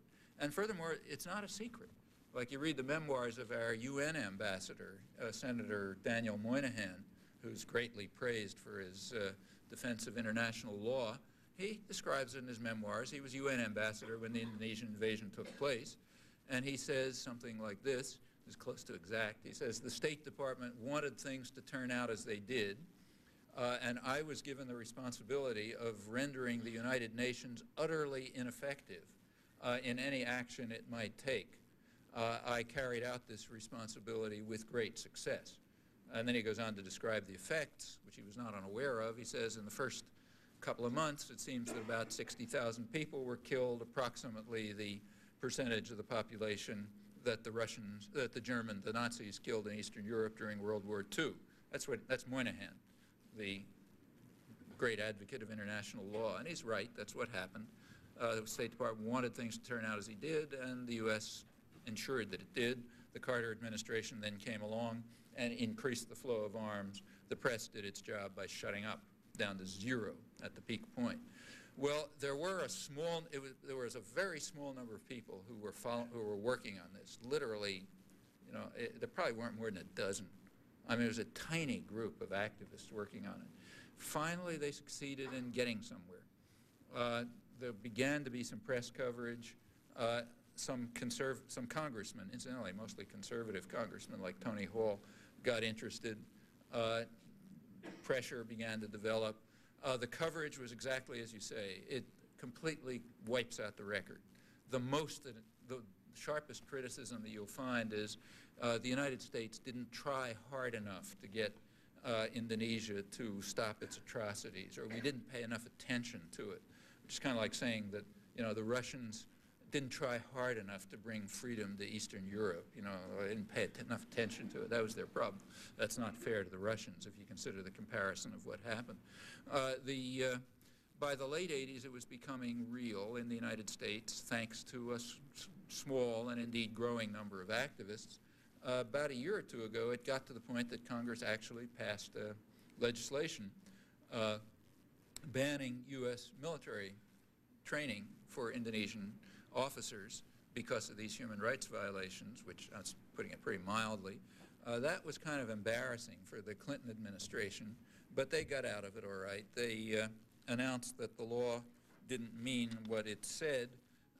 Rather, what the law meant was that the United States couldn't train Indonesian military officers with money from the United States itself. But if the Indonesians paid for it, let's say with money we gave them from some other pocket, then it was okay. Well, Congress protested, but it went through. The State Department, with rare delicacy, picked the anniversary of the invasion to announce this. But things are proceeding. Just to give you an example, in Boston, on the first anniversary, something happened this week which is relevant and shows you can really do things. There was a court case in Boston this week where an Indonesian general was brought under a civil suit by the mother of one of the boys who was killed in the Dealey massacre. Her name is Helen Todd, which explains why the civil suit went through. You can figure that part out. This suit, what happened is that when Indonesia was carrying out this cover-up, probably run by some big public relations firm in the United States after the Dealey massacre, one of the things they did was get the generals out of the way so nobody would see them. And one of them was sent off to Harvard to study. Well, some local people in Boston found it out and went to checked with Harvard. Harvard claimed they'd never heard of him, you know, but he was there. He was studying, and there started protests began to build up. And then came my favorite Boston Globe headline in history on the first anniversary of the Dealey massacre. It said, "Indonesian general facing suit flees Boston," and indeed that's what happened. He fled Boston and hasn't been seen since. Meanwhile, the suit went on. There is a law which says that you can bring civil suits against torturers and murderers and so on if they happen to be on U.S. soil. He didn't show up, so just this week the judge heard the testimony of Helen Todd and Alan Nairn and others and was impressed, and he now has a $14 million fine. It's a civil suit in case he ever shows up.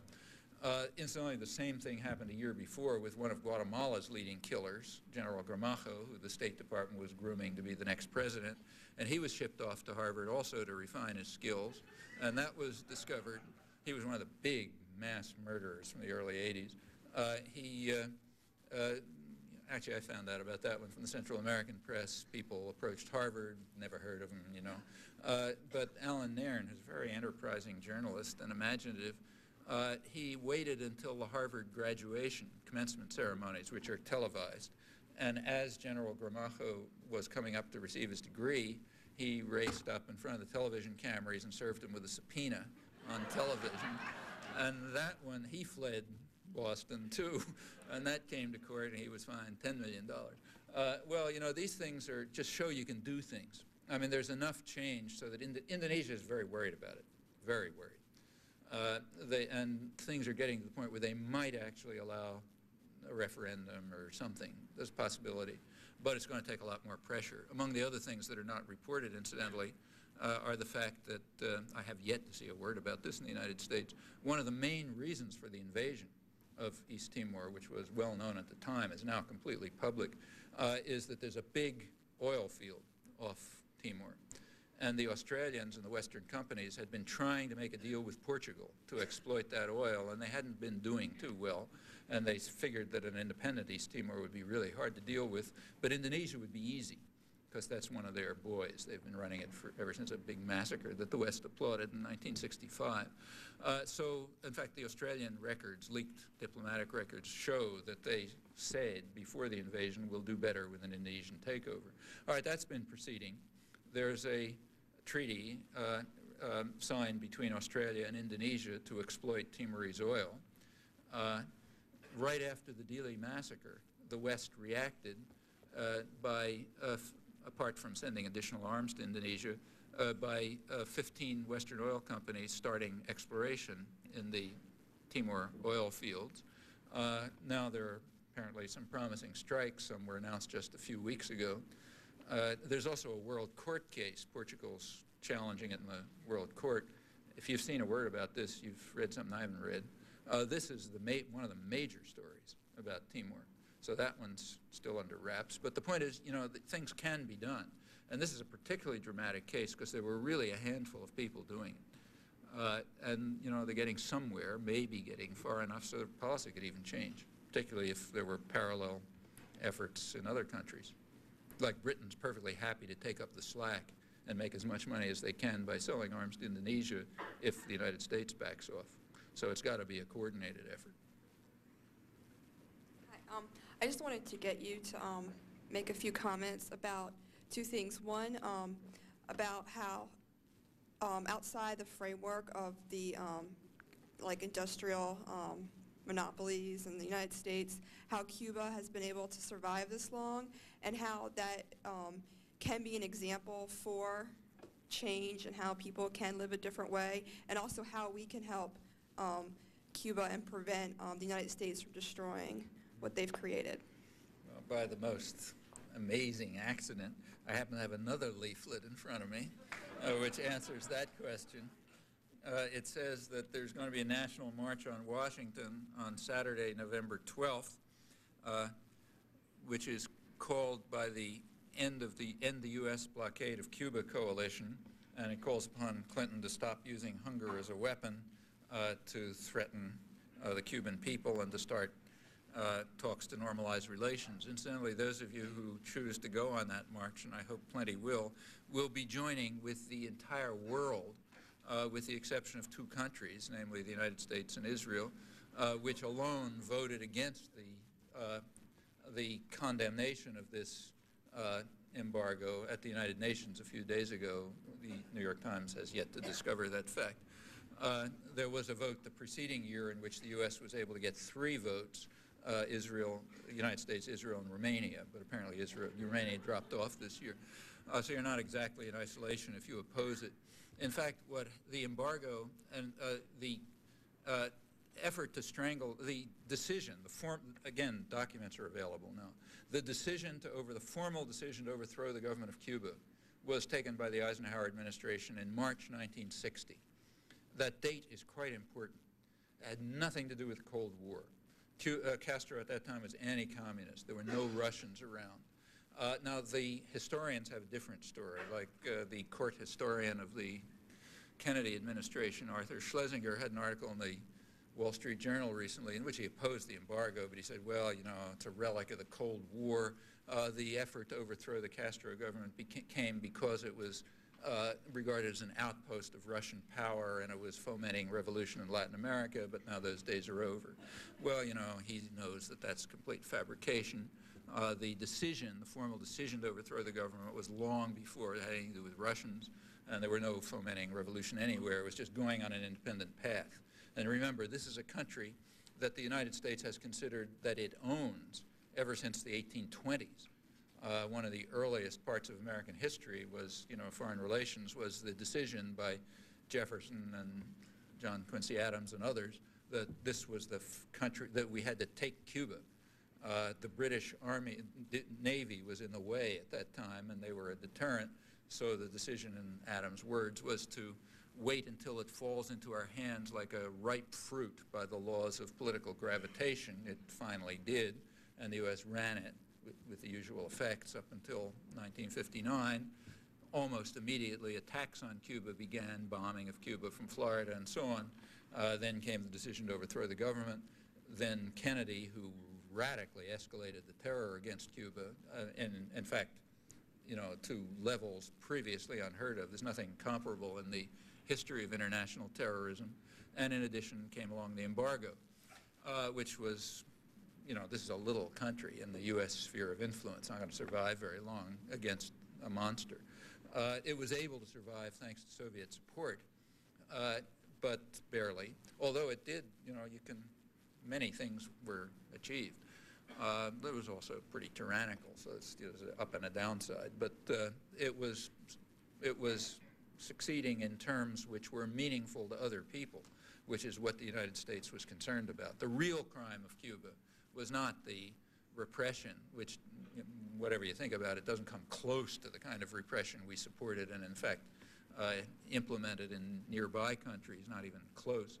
The real crime was the successes and the threat of a demonstration effect. That is, others might try to do the same thing. That's what's known as a rotten apple that might spoil the barrel, or a virus that might infect the region or something. In 1991, I guess, the next step came along. Oh, incidentally, when the Berlin Wall fell in 1989, the Russians were out of the game. We had an interesting event take place. Nobody noticed. I mean, for 30 years, the story had been, we have to defend ourselves against Cuba because there's an outpost of the Russians. Okay, all of a sudden the Russians aren't there. So what happens? Well, we have to make the attack against Cuba harsher. And it's interesting that the propaganda system didn't skip a beat. You know, check back and try to find if somebody noticed this. All of a sudden it turned out that we really had them under an embargo because of our love for democracy and human rights. as is illustrated, for example, by Colombia or any other 1,000 other cases. So that's why we're trying to torture them. The Democrats got into the act at that point. A liberal Democrat, Robert Torricelli, who's head of the House Latin American Affairs Committee, and he pushed through something called the Democracy Enhancement Act, Cuban Democracy Act, I guess it's called, which makes the embargo tighter. Now, this proposal was so obviously in conflict with international law that Bush actually vetoed it. But then he was outflanked from the right during the 1992 campaign by the Democrats, and he then accepted it. It was immediately denounced by all, I think every major U.S. ally went through the UN the way I described, but the U.S. makes its own laws. We don't care what happens. As the ambassador to the UN said the other day in a debate, if possible, we will act multilaterally. If necessary, we will act unilaterally, violently. She was referring to Madeleine Albright. That's the way it is when you're the chief mafia don. If you can get support from others, okay. Otherwise, you do it yourself because you don't follow any rules. That's us. In this case, the enhanced embargo has been quite effective. About 90% of the aid and trade that it cut off was food and medicine, and that's had its effects. There are two major articles in leading U.S. medical journals last month, October, which describe the effects. The health system, which was extremely good, is collapsing. There's a tremendous shortage of medicines. There's a shortage of malnutrition's increasing. Rare diseases that hadn't been seen since Japanese prison camps in the Second World War are reappearing. Infant mortality is going up. General health conditions are going down. In other words, it's working pretty fine. We're enhancing democracy. And maybe we can ultimately make them as well off as, say, Honduras or one of the countries that we've been taking care of for all of these years. Well, that's what it's all about. Meanwhile, the commissar class has to give their version of it.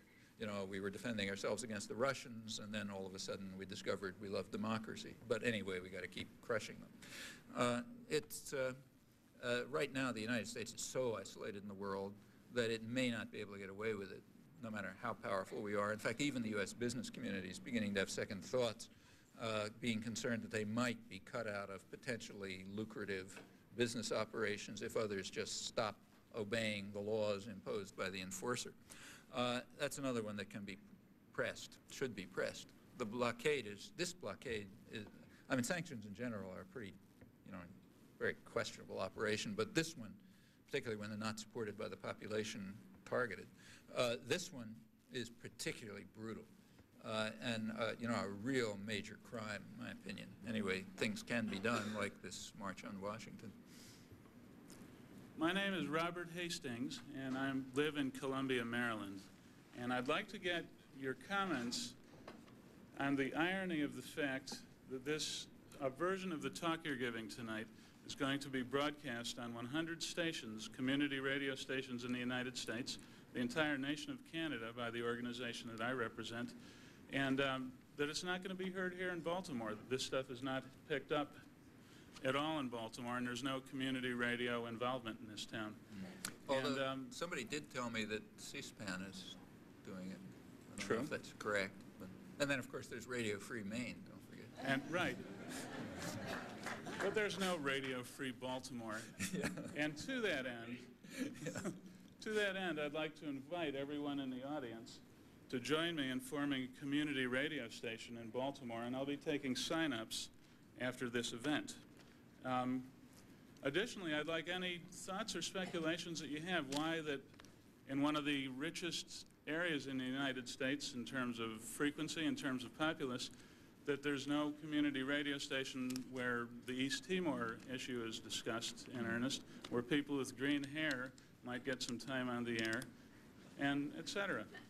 Do you have any speculations on why that might be true here? Yeah, I think so. It's not hard, in fact. Just ask yourself if you were one of the principal architects of policy and you had the levers of power and wealth in your hands, what would you care more about, a community radio station, say, in Boston, or a community radio station in, say, Boulder, Colorado? Well, there is one in Boulder, Colorado, and there isn't one in Boston. In fact, the farther you get away from the centers of power and doctrinal control, the more you find freedom and openness. Not surprising. Like nobody cares all that much what people think about in, say, central Kentucky, but they care a lot what they think in places like Washington and its environs, in New York and Boston and so on, because they have decision-making power.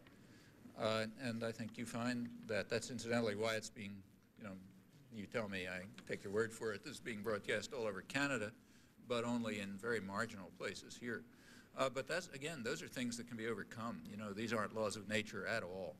In fact, you might ask yourself, how come that we're talking about community radio? Why not mainstream radio? Well, the United States diverged from the rest of the world on this issue back around the late 1920s, early 30s, when radio was coming into existence, just coming along. Radio isn't like shoes. There's a fixed band, which is going to be rationed necessarily. And the question is, how is it going to be done? Well, as far as I know, every country, certainly every major country, maybe every country in the world except the United States, turned radio into a public forum, meaning it's as democratic as the country is. Like in Russia, not democratic, in Britain as democratic as England is, and so on, but somehow in the public domain. The United States went the other way. It was privatized. It was put into private hands. And furthermore, that was called a victory for democracy. And this is unique. When television came along, the same thing happened. So now if you want radio, say, that's not under corporate control, you have to go to community radio stations on the very important, but of course limited resources on the margins and so on, and they ought to be built up. I think I agree with you on that. Yeah.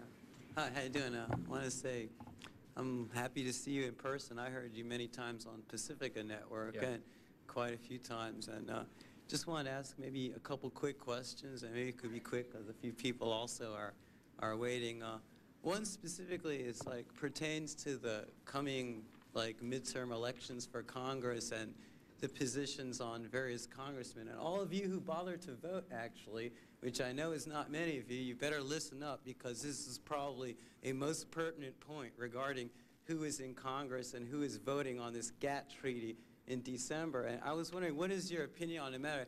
Quite a few people nowadays think that the World Trade Organization is the de facto government of the New World Order, and the GATT treaty they're voting on is officially the Constitution of the New World Order government. Well, what is your opinion on that matter? I'm wondering. Well, I've actually written, it's a complicated issue. I don't think you can say anything simple. The one simple thing is I think it should at least be subjected to public discussion. I mean, this is something of major significance. And the idea of allowing it to be rammed through on a fast track without public discussion is ridiculous and grotesque, in fact. So whatever one thinks about it, at least it should become a topic for the general public to become informed about and to investigate and to look at and to think about carefully. That's point one. That's the easy part. What should happen in that public discussion? Well, if that public discussion ever comes along, I'll be glad to say what I think. And what I think is, in fact, mixed. Mixed. I mean, like NAFTA. It's a sort of a mixed story. I don't know of anyone, in fact, who was opposed to a North American free trade agreement, a North American trade agreement. The question is, what kind? Yeah. Okay. And in fact, like say NAFTA, very mainstream groups, like for example the Congressional Office of Technology Assessment, can't get more centrist than that. That's Congress's research organization. They came out with a very sharp and intelligent critique of the executive version of NAFTA, the one that got passed, pointing out that in fact it was designed as an investor rights agreement, which was going to drive both the United States, Canada, and Mexico, all three of them, towards a kind of a low-wage, low-growth equilibrium. They didn't say high profit, but also high profit. And they suggested very constructive alternatives. Well, that never entered the discussion. All that you heard was, crazy jingoists, don't like Mexican workers. And in fact, the same was true of the labor movement. Labor movement its proposals were nothing like what was denounced in the press with virtually 100% uniformity. The Labor Advisory Committee which is by law required to give its opinion on these things, but was cut out of the discussion illegally, never reported. They did come out with a report which was quite constructive. It wasn't against an agreement, it was against that agreement. Now when you turn to GATT, it's the same story. You know, you take a look at these thousands of pages. I think the thing runs, it's a huge document. Has Well, anybody you know, you read can the find GATT? it. Has anybody in the world read Yeah. the GATT? That's Yeah, a there are major people in point. the world who've read it. A There's few. plenty of guys Those working few for big corporate corporations interests. have read it. Yeah. Yeah. Okay, and in fact, if you look at it, it's a mixture of many things. Let me just mention one. First of all, I should say that we're very ignorant about this here, but in the third world, they know a lot about it. Like you go to India, let's say, and you get hundreds of thousands of people demonstrating in the streets about some of the provisions of GATT, which they know about. Maybe we're dumb and stupid, but they're not. You know, like Indian peasants understand what's being done to them, which is why GATT has to be passed virtually at gunpoint in countries like India. Well, what are they upset about? Here's one thing. One of the parts of GATT, as NAFTA, is what's called intellectual property rights. Intellectual property rights is a protectionist measure. It has nothing to do with, it's the opposite of free trade. It does two things, a lot of things, but two crucial ones. It increases the duration of patents, meaning if, say, you know, Merck Pharmaceutical patents some drug thanks to publicly subsidized work in the universities, for example, then they get a much longer patent. Incidentally, much longer patents than any of the rich Western countries ever accepted during the period when they were developing. It's only in very recent years they've even honored patent rights. The United States never did when it was a developing country. So point one, patents are being much extended. Secondly, they're being shifted in character. Traditionally, up till now, patents have been what are called process patents. Like if Merck, going back to that drug, if Merck figures out a way to create a drug, the process is patented, but not the product. The GATT treaty, like NAFTA, shifts that. It's now the product that's patented, meaning the Indian pharmaceutical industry or the Argentine pharmaceutical industry can't figure out a smarter way to produce the same drug at half the cost and then get it to their own population. Notice that this is not only protectionist, it's a blow against economic efficiency and against technological progress. That shows you how much free trade is involved in this. Actually, there's historical precedents on product patents, and I'm sure they're known to the GATT designers. France, for example, about early in the century, had a chemical industry, but it lost it. Most of the chemical industry shifted to Switzerland, which is why Switzerland has a big chemical industry. The reason was France happened to have product patents, which just, you know, were such a barrier to innovation and technical progress that companies just went elsewhere. All right, GATT is trying to impose that inefficiency and opposition to progress and high cost, incidentally, on the whole world. Now, you know, this means India has already been forced to accept it. A couple of weeks ago, what they called liberalized their pharmaceutical industry, meaning they open it up to foreign penetration, which means that drug prices will shoot sky high, more children will die, so on and so forth. Well, you know, this is one part of GATT. I mean, in my opinion, that's a part that is just absurd. It's not absurd, it's grotesque. It's part of the technique to ensure that unaccountable transnational corporations monopolize the technology of the future. I don't see any reason to push that through. Certainly anyone who believes in free trade would be opposed to that. So that's one part. And you can talk about other parts, you know, but I think you really have to think about it. You know, like you can't just have you can't just have slogans, you know. But one thing seems to me clear, we ought to be thinking about it, meaning shouldn't be rammed through. There are important considerations. There are very important questions at stake. Yeah. Which there is none. No, there isn't. That is a telling point. It's a There very is no telling public point. debate on this GATT question. Yeah, in fact, even nobody most knows people, what's in who it. knows how your congressman or who you're going to vote for Or what's is in, voting or on what this they're issue. voting for. You know, who knows what they're voting for? Yeah, even, 'cause that's another point. Well, but What the that's hell is this? part of the hatred of democracy. I mean, NAFTA was supposed to go through on a fast track too.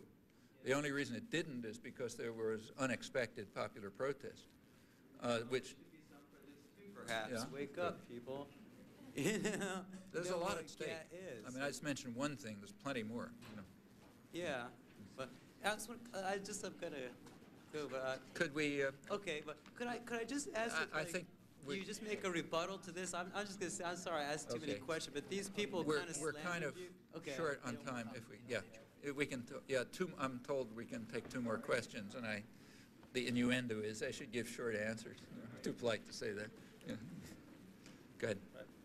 You had mentioned in your speech that globalization of capital is basically an attack on democracy and working people. Do you have any ideas about how to organize against the globalization of capital? Yeah, I mean, it's different than it. Here's one difference in scale, which is important. In the past, working people did achieve many gains, but that was within a national framework. And now the struggle has got to be in an international framework, and that's a lot harder. Just to give you an indication of how much harder, let me give an example, of the first try, one of the first tries. Right after the NAFTA agreement, the Clinton administration was compelled by public protest to add to the NAFTA agreement some verbiage about labor rights. And take it very seriously, but the wording is in there. Okay, right after NAFTA was passed, 2 big U.S. corporations, I think it was GE and Honeywell, fired labor organizers. People were trying to organize unions at plants in northern Mexico. Okay, normally that just happens and it's the end of it. Unions entered. UE and another union, I forget which, entered and protested with the Clinton administration. And they've got some clout. Like they're not corporations, but they got a lot more power than Mexican. There aren't a Mexican union. There's a government union, which is kind of like in Russia. And there's one independent labor union, which was, of course, opposed to NAFTA, but it's under terrific controls. However, the American unions couldn't be completely ignored. So they called for, the thing to go to a panel to which means the U.S. Labor Department, I think, to determine whether, in fact, there had been an infringement on labor rights when these organizers were fired. And just last week, the Labor Department came out with its decision, which was that it was quite okay because they had legal recourse under Mexican law, and therefore there was no issue. I don't know if any of you are familiar with Mexican labor law and the way it's implemented. This doesn't even rise to the level of hilarity, But anyway, that was the decision, so the firing goes through. They're allowed to apply for severance pay and so on. Very happy. I'm sure GE is mourning. But that's the kind of thing that has to be done, and it's hard. It means, first of all, transnational popular organization and struggling against very powerful enemies like the national states, including those who call themselves liberal, but are really, they have other masters. So that's by no means going to be anything easy, but it has to be done. The NAFTA, for example, even its advocates, if you look closely, even its advocates conceded that it was probably going to harm, in absolute terms, the majority of the population in both Mexico and the United States. For example, its advocates here said, well, it's really good. It'll only harm semi-skilled workers. Footnote, 70% of the workforce. The New York Times had after NAFTA was safely passed, they did their first analysis of its effects, very upbeat article, talking about how great it was going to be for corporate lawyers and, PR firms and so on and so forth. It's going to be really terrific. And there was a footnote there, too. It said, well, everyone can't gain. And it said there'll be some losers. Women, blacks, Hispanics, and semi-skilled labor, like most of the people of New York, but you can't have everything. And those were the advocates. So there certainly are common interests across the borders, but they've got to be mobilized. And it's hard enough to do it even in one country. Doing it across borders is going to be extremely hard, but it just has to be done, or else you can just see where the future is going to go. I mean, there are very powerful centralized forces which got their own agenda. They're not making much of a secret about it, and you can see where it's going to lead. You take a look at any third world country, you can get a picture of where it's going to lead. The question is, do we want to live with that? You don't have to. These aren't laws of nature, but they're not going to be easy to combat. One short comment and then a question. First about Cuba. I had the pleasure of going to the Kennedy Museum in Boston with some former Soviet Army officers, who were reduced to tears from laughing at the film about the Cuban Missile Crisis, in which the country Turkey is never even mentioned as a pretext for Kennedy's, for the missiles, Soviet placing of the missiles in Cuba. I just think that's an interesting part of the ideological war against Cuba. The question I had to ask, this whole, I wouldn't call it a debate, but this whole new effort in the media touting the information superhighway is reminiscent of the euphoria around television in the mid-'60s about the global village, so on and so forth. And I tend to agree with some of the critics of television who have argued that television's main effect has been as a medium of social control, dividing people, some of the themes you've brought up in past talks as well. What are your views about the information superhighway? Is it a force for democracy? Is it a force for more atomization? Or what are its what are the pros and cons there? Well, my feeling is that it's pretty much like radio and television, or for that matter, like automation. You know, I mean, most of the time, you know, you don't want to say 100%, but most of the time, technology doesn't care whether it's used to help people or harm people.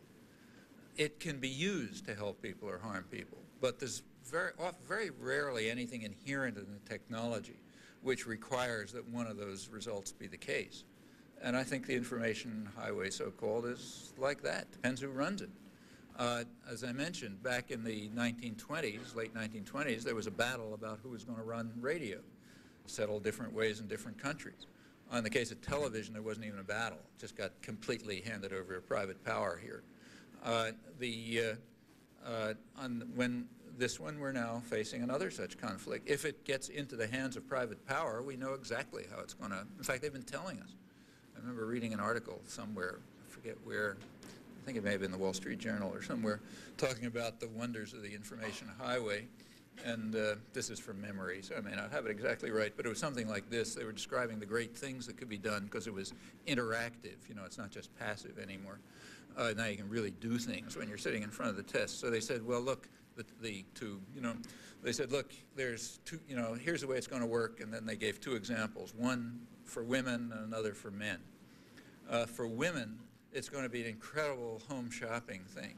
Like, you know, you're sitting there watching some model and she shows you some ridiculous thing and you figure, well, I better have that or my kid won't grow up properly. So now it's interactive. So you can just push a button and, you know, then they send it right over or something like that. So that's the interactive stuff for women. For men, the example that was given was something like watching the Super Bowl, which every red-blooded male is supposed to be doing. And now it's just passive. You just watch the gladiators fighting. But, you know, the new stuff is going to be interactive. So what they suggest is that before, you know, like while they're in a huddle and getting the instructions from the coach about the next play, they're going to ask everyone in the audience, you know, half all the male population, which is alive, you know, open to make their own decision, like should it be a pass or a run or, you know, a kick or something. And then after the play is run, which is completely independent of this, of course, they'll flash on the screen what people thought. So that's going to be for men, you know. Well, you know, that, I may have the example a little bit wrong, but it was some story like that. Yeah, that's the way it's going to go. I mean, it'll be used as a technique for control and manipulation and turning into, you know, mindless consumers of things you don't want and so on and so forth. Yeah, sure. Why should those who own the place do anything different? But it doesn't have to be like that. It depends who controls it. If it's controlled by the public, it can be something quite different. It can be a technique of, you know, for example, these information processing systems can be methods by which working people can control their own workplace without managers and bosses. It means that every person, you know, in the workplace can have information in real time, you know, like when it counts, to make decisions about what ought to be done. Well, that's a very democratizing device. It would wipe out the core of the whole system of authority and domination, but it's not going to develop unless people fight for it.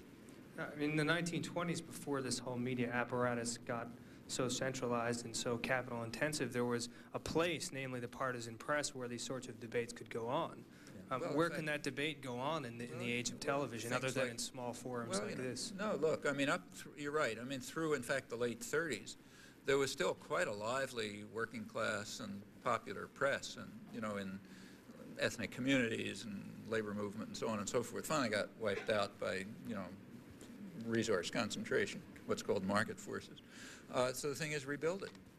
You know, I think we're supposed to end now, so let me just end by quoting a genuine conservative, not these guys, not the Newt Gingriches who are statist, you know, statist extremists. A genuine conservative who was so conservative that Thomas Jefferson wouldn't let his works be read at the University of Virginia when he created it, namely David Hume, a major 18th century figure who indeed was a true conservative.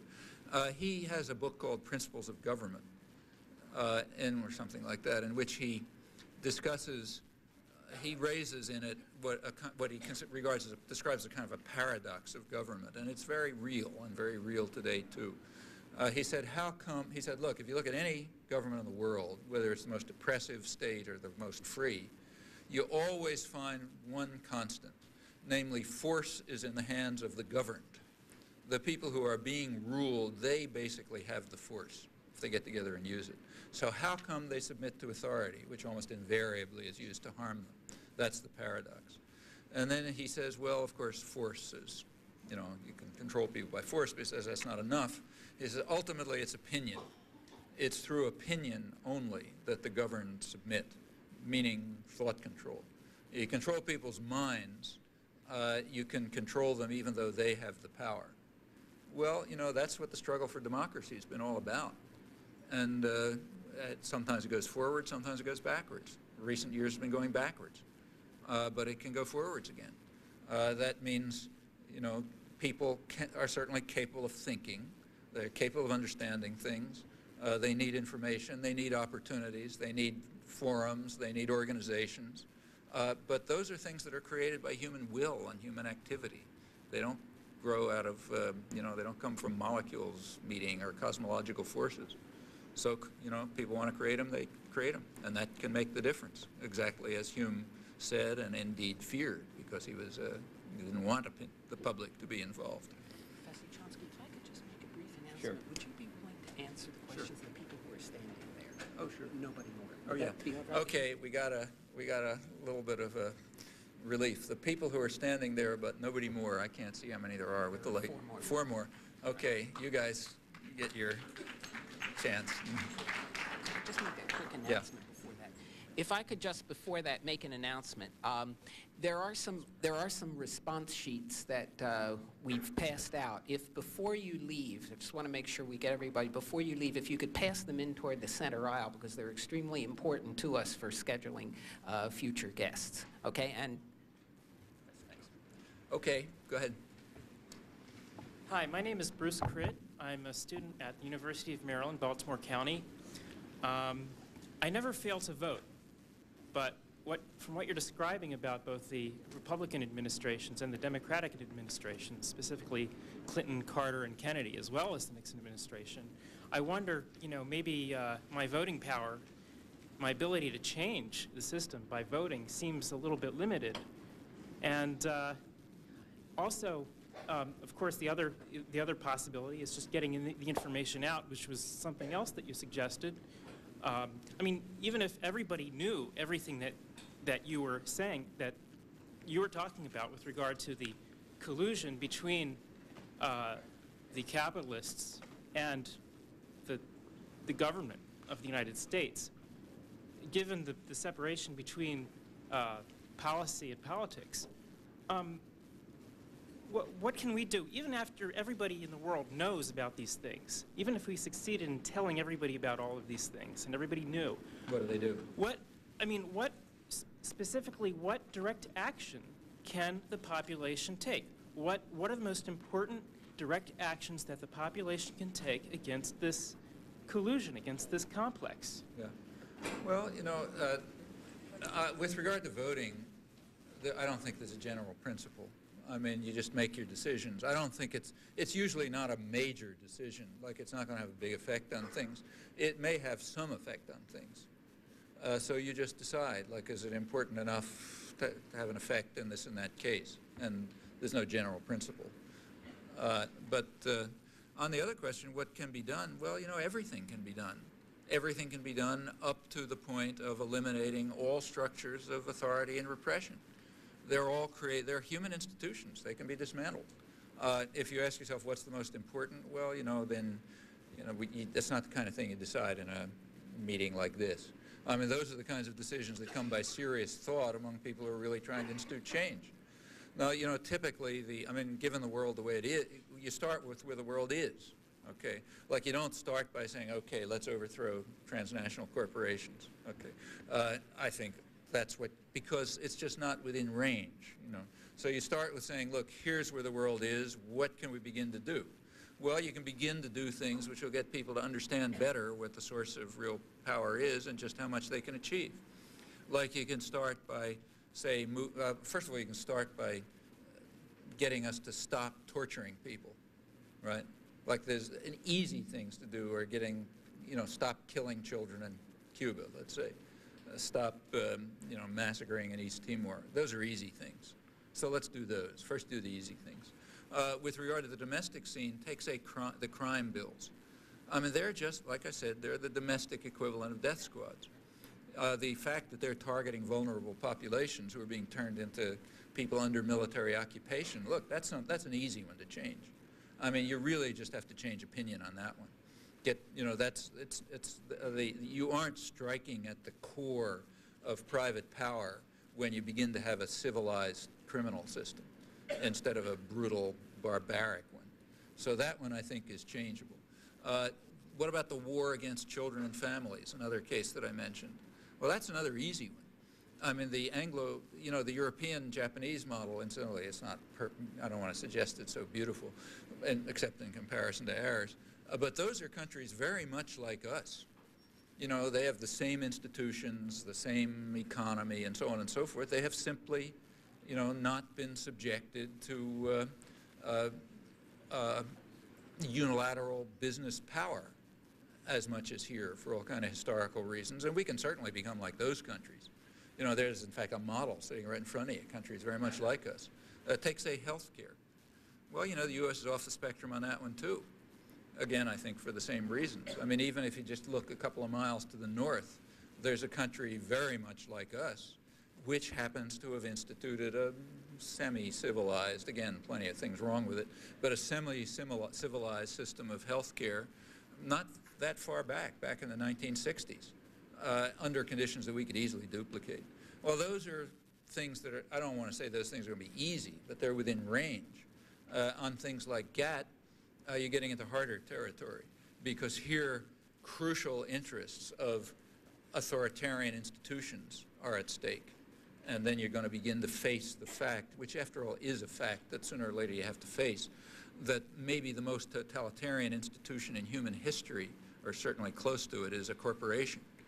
It's an institution in which authority goes strictly from top to bottom.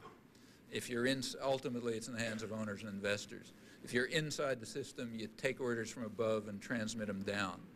If you're outside the system, there are very weak popular controls, which indeed are eroding. I should say that this is not an insight of mine. It was pointed out by Thomas Jefferson in his later years when he warned, these are just the early days of corporations, he warned that if power was going to shift into the hands of what he called banking institutions and moneyed-in corporations, then the democratic experiment would be over.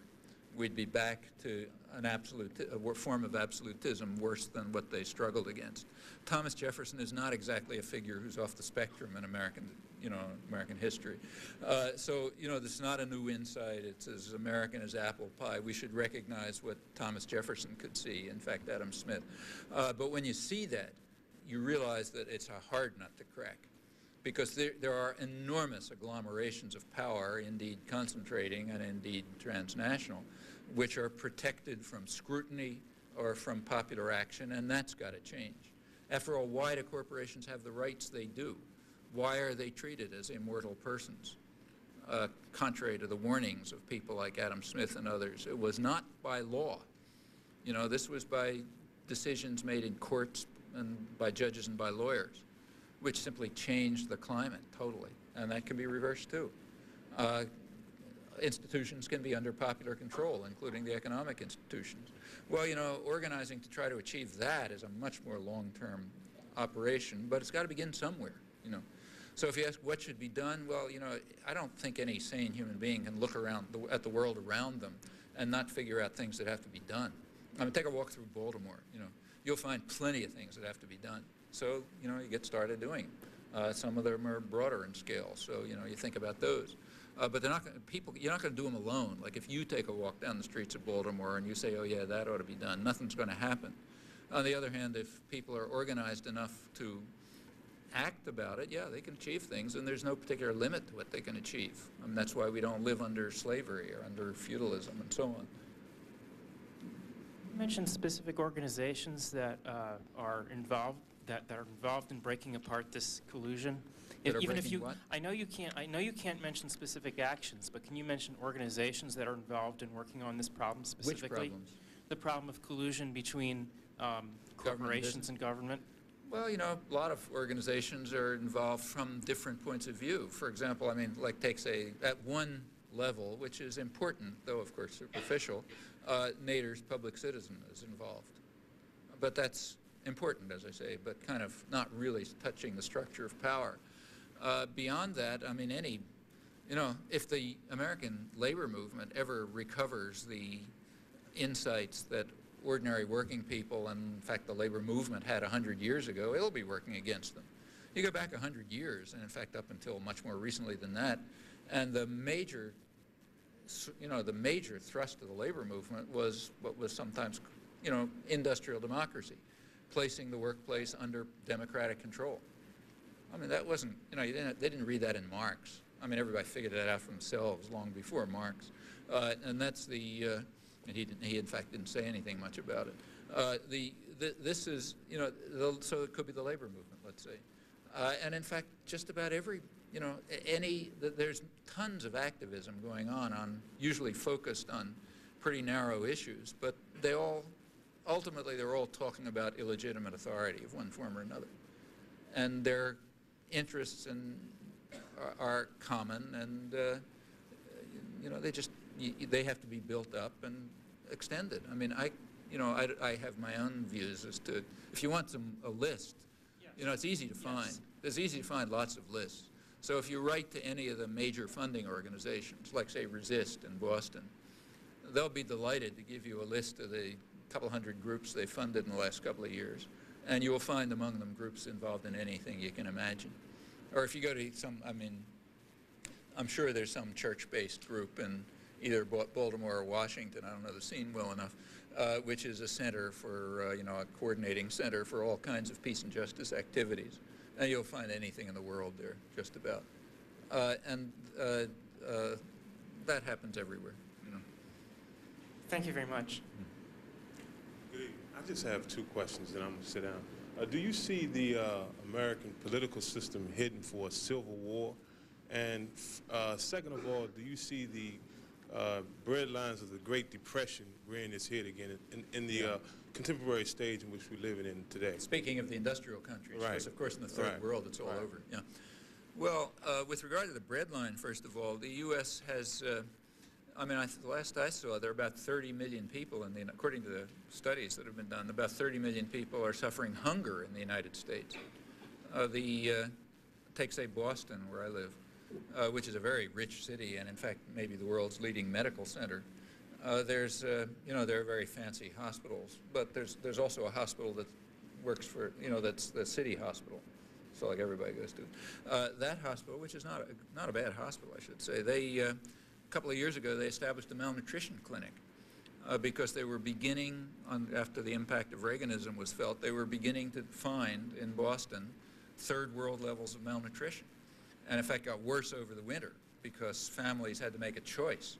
You know, do you let your kids starve or you let them die of the cold? You know? Okay, that's, you know, one of the richest cities in the world, major medical center. I mean, bread lines are, if we don't have bread lines, we have the equivalent.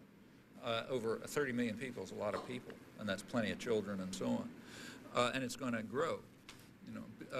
What about, I mean, it's not starvation like, say, Haiti or, Nicaragua or Cuba or something, but it's probably worse than Cuba in many places, but it's real. And it has long-term effects. I mean, when kids are suffering malnutrition, that has a permanent effect. It has an effect on their lives. And they'll never get over it. And that's just criminal in a country as rich as this, or anywhere for that matter. As to the Civil War, I think it's very much up in the air what's going to happen in the United States. There's an experiment going on. The experiment is, can you marginalize a large part of the population, regard them as superfluous, because they're not helping make those dazzling profits, and can you set up a world in which production is carried out by the most oppressed people with the fewest rights in the most flexible labor markets, and production is for the rich people of the world. So this can be done internationally now. It's not like the old days when economies are more or less national. So can you get, can you get women in China to work in factories where they're locked in and they die in factory fires, because as is happening incidentally, can you get them to produce the toys that are sold in stores in New York and Baltimore, where rich people buy them to give them to their children for Christmas? I mean, that's sort of, to give an example, that's a real example, incidentally. Can you have an economy where everything works like that? So production by the most impoverished and exploited for the richest and most privileged, internationally. And with large parts of the general population just marginalized because they don't contribute to the system. In, say, Colombia, murdered. In New York, locked up in prison. Can you do that? Nobody knows the answer to that question. Could it lead to a civil war? It definitely could. It could lead to uprisings, revolts. There are other things to worry about. The United States happens to be an extremely fundamentalist country. It's kind of like Iran, sort of, if you look at it. It's a religious fundamentalist country that's, again, off the spectrum in this regard. It's not like other industrial countries. None come close. And that's a very dangerous phenomenon, in my opinion. It means that there's deep irrationality, which can be whipped up by demagogues, the Newt Gingriches. These guys can whip up hatred, fear, they can appeal to religious fundamentalist urges and so on, and that's scary, scaring most of the world, I should say. If you recall the last Republican National Convention, it opened with a God and Country rally, which was televised. And that was seen around the world. And in Europe particularly, it really sent chills up people's spines. I mean, they remember Hitler's Nuremberg rallies, at least older people do. And it had something of that tone. And it's kind of striking, and natural that the Republican, I don't mean to say the two parties are all that different. I gave some examples to illustrate the opposite. But there's some difference between them. The Republicans are openly and outspokenly the party of business. They don't make much of a pretense to be anything else. And that means that the only way they can rally the public is behind jingoism, fear, hatred, slander, other techniques which have been used quite effectively to organize great masses of people in times of real distress. We don't have to go back very far in history to find that. Germany in the 1930s was maybe the most civilized and advanced country in the world. All right, it was possible, but plenty of problems. And it was possible to whip up hatred, fear, and to mobilize people, and in fact to carry out certain, what from their point of view was social development even, and with consequences that you're familiar with. Yeah, that could, why are we different? We got the same genes, and the conditions in the culture that might be part of the background for that, they exist. On the other hand, there are other things. There's a streak of independence and opposition to authority in the United States, which is maybe also unique in the world. That's a very healthy thing. Can show up in antisocial ways, like running around with assault rifles, but it could also show up in healthy ways. And the trick is to make it show up in healthy ways, like opposition to illegitimate authority, which it could do. This is maybe the country in the world that most protects freedom of speech. I happen to think that's a very good thing. I know a lot of people don't agree, but I think it is. And that was won by centuries of struggle. I mean, freedom of speech was achieved in the United States, really, through the civil rights movement, which finally got the Supreme Court to knock down the centuries-old laws against criticism of state power. That came right through the civil rights movement. Well, you know, those are gains that are real and that offer a basis for doing things. So, you know, it's complicated. Yeah, could it be a civil war? Could be very unpleasant. A lot of very ugly things could happen. They're not inconceivable, but they're also not inevitable.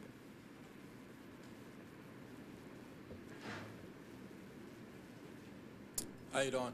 My name is Albert Wood. My question is a what question. You studied linguistics, so that means, I guess, language, and as an extension, communication. One of the biggest problems, or the biggest problem, is communication. Most people don't understand each other, don't hear each other, don't listen to each other, more importantly than anything else. What do you think are some ways of getting people to, like, we're the choir. How do we reach other people? Because we have basic understandings. We all appreciate the same ideas, just we use different words to express ourselves. How do we reach the average person out there when the mass media is controlled, so the TV and the radio are out? Sure, you got the home computer and you got more coffee shops than Little Bit, and Kinko's open 24 hours a day. But most of the people can't read the information, and even more of them don't understand what they've read. Yeah. What are some of your ideas? Because I work with an organization that is trying to reach people better on a common level to just to do just that. Yeah. Thank you. Well, first of all, let me just, I think one preliminary point.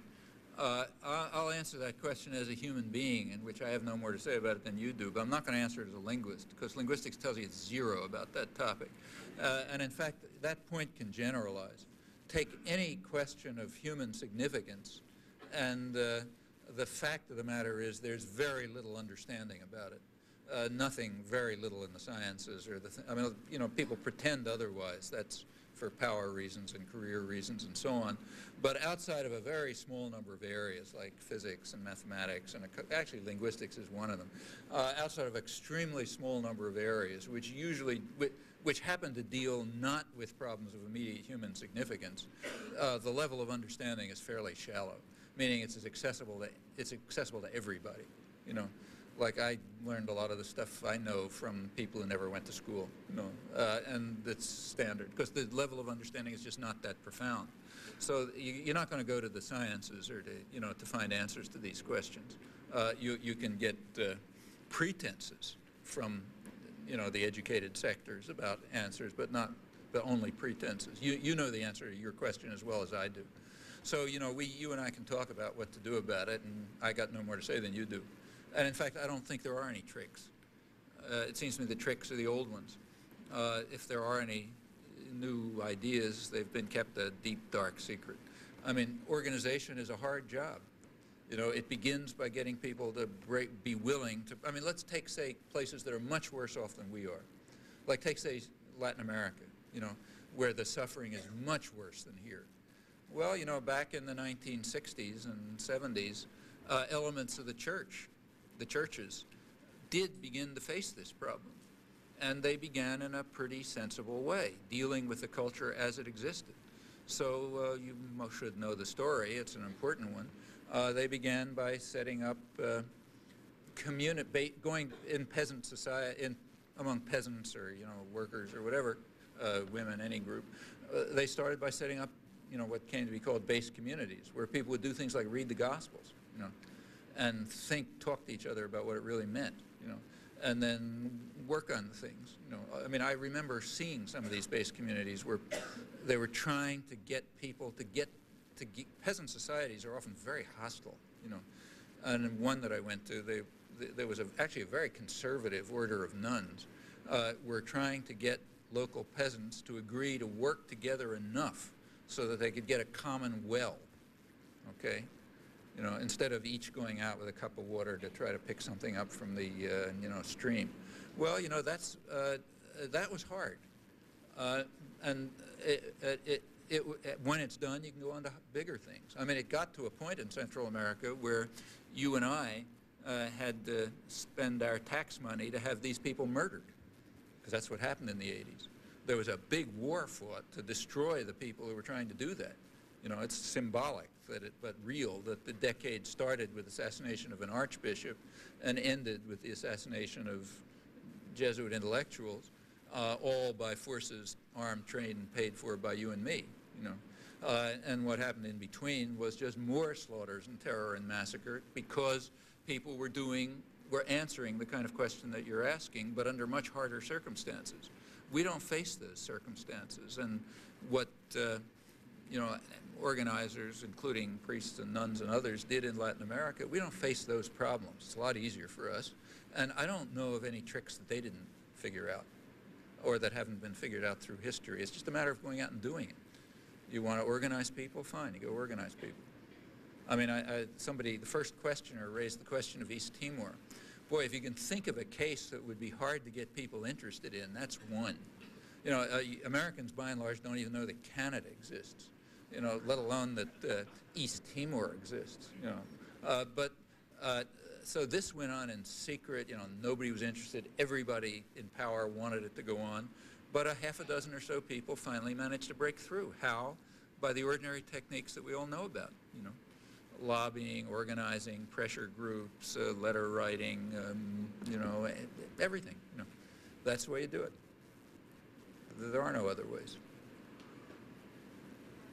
Two quick questions. First, what is the political ramification of the crime bill? Crime bill? Yes, as it relates to the new world, the new crime bill. New crime bill. Right, as it relates to the world order. And also, what is the relation of the world order to the family value that is being charted across America? That is being charted across America. Across America? Right. Well, I don't really have a lot to add to what I said before. I mean, just to summarize, the crime bill, I think, is a natural reaction on the part of the people who sort of own the society to the problem of a lot of superfluous people around who aren't making profits for them.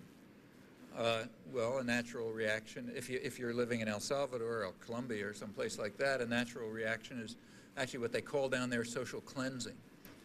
You send out the security forces to just murder people in the streets, like the Brazilian police, you know, where we had this success story of American-style capitalism. One of the parts of the success story is the Brazilian police just go out and murder street children. You know, they murder them, that's all. Okay, that takes care of that problem. Here, the crime bill, I think, fulfills a similar objective. It controls parts of the population that are defenseless, so you don't have to worry about them, and that are superfluous in the sense that they're not contributing to profits. That's a definite part of the New World Order, because the New World Order is turning most of the world into two-tiered societies, you know, with little sectors of wealth and a large mass of poverty, and you got to control them. So that's the crime bill. Family values, yeah, I mean, it's just, I think it's just what I say. It's just what the UNICEF, I mean, not me, what the UNICEF report described. Again, very mainstream report I was quoting.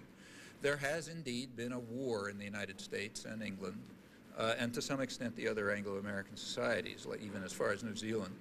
There's been a war against families and against children because human values are being, as part of the general attack on human sentiments and human values, which, remember, are inconsistent with capitalism. Now, you know, we don't have a capitalist society. As I said, it's a very, you know, the wealthy want a real powerful state to defend them. A capitalist society wouldn't survive for 5 minutes. But we're sort of off toward the capitalist end of the spectrum. And in a capitalist society, if it was pure, your rights would be what you can earn in the market, period. You don't have any other rights. You know? And since we're sort of off to that end of the spectrum and we try to impose those values on essentially defenseless and vulnerable people, okay, children don't have the right to be with their parents. Parents don't have the right to take care of their children because you don't get that. That's a human right. You don't win, that right isn't conferred by the labor market. Therefore, it doesn't exist. Therefore, the design of policies happens to be such as to undermine those rights. It's kind of irrelevant if you don't have rights other than those you win on the market. So The fact that these societies led the war against children and families is understandable and not pretty, particularly when you think that these are the most advantaged societies in the world. I mean, we're the richest country in the world, just by a long shot. There's nobody who comes close. You know, you take a look at the natural advantages of the United States in terms of resources and opportunities and so on. There's just no one close, you know. I mean, once the native population was exterminated and eliminated, you just had this extraordinarily rich place, you know, unparalleled wealth. You know, you had slaves to build it, to keep cotton cheap for you, you know, so you could have an industrial revolution. Everything, you know, capital flowing in, no enemies. I mean, just happened to be, you know, kind of an ideal place to become very rich and powerful and wealthy, and we're way beyond anyone else. So the fact that we have these problems is, you know, it's bad enough that anyone does, but, you know, the fact that we have them is an absolute disgrace. What it shows is that the system is a social and economic system is a catastrophic failure. And it doesn't have to be. You know, we have the resources to make it better. But of course, left alone, it's going to work towards undermining values that don't express themselves as commodities on the labor market, And that includes, like, relations between parents and children. So, usual question, do we decide to let it happen?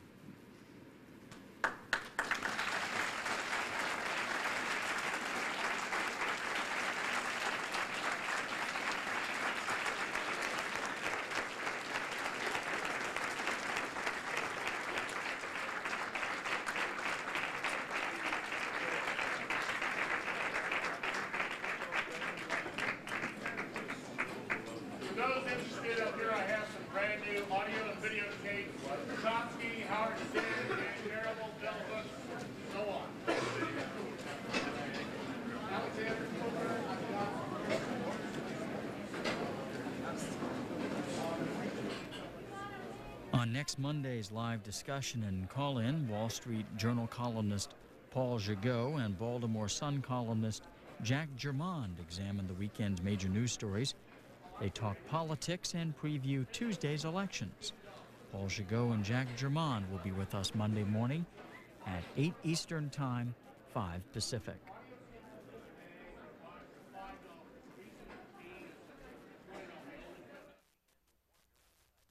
Sunday on Book Notes, Bill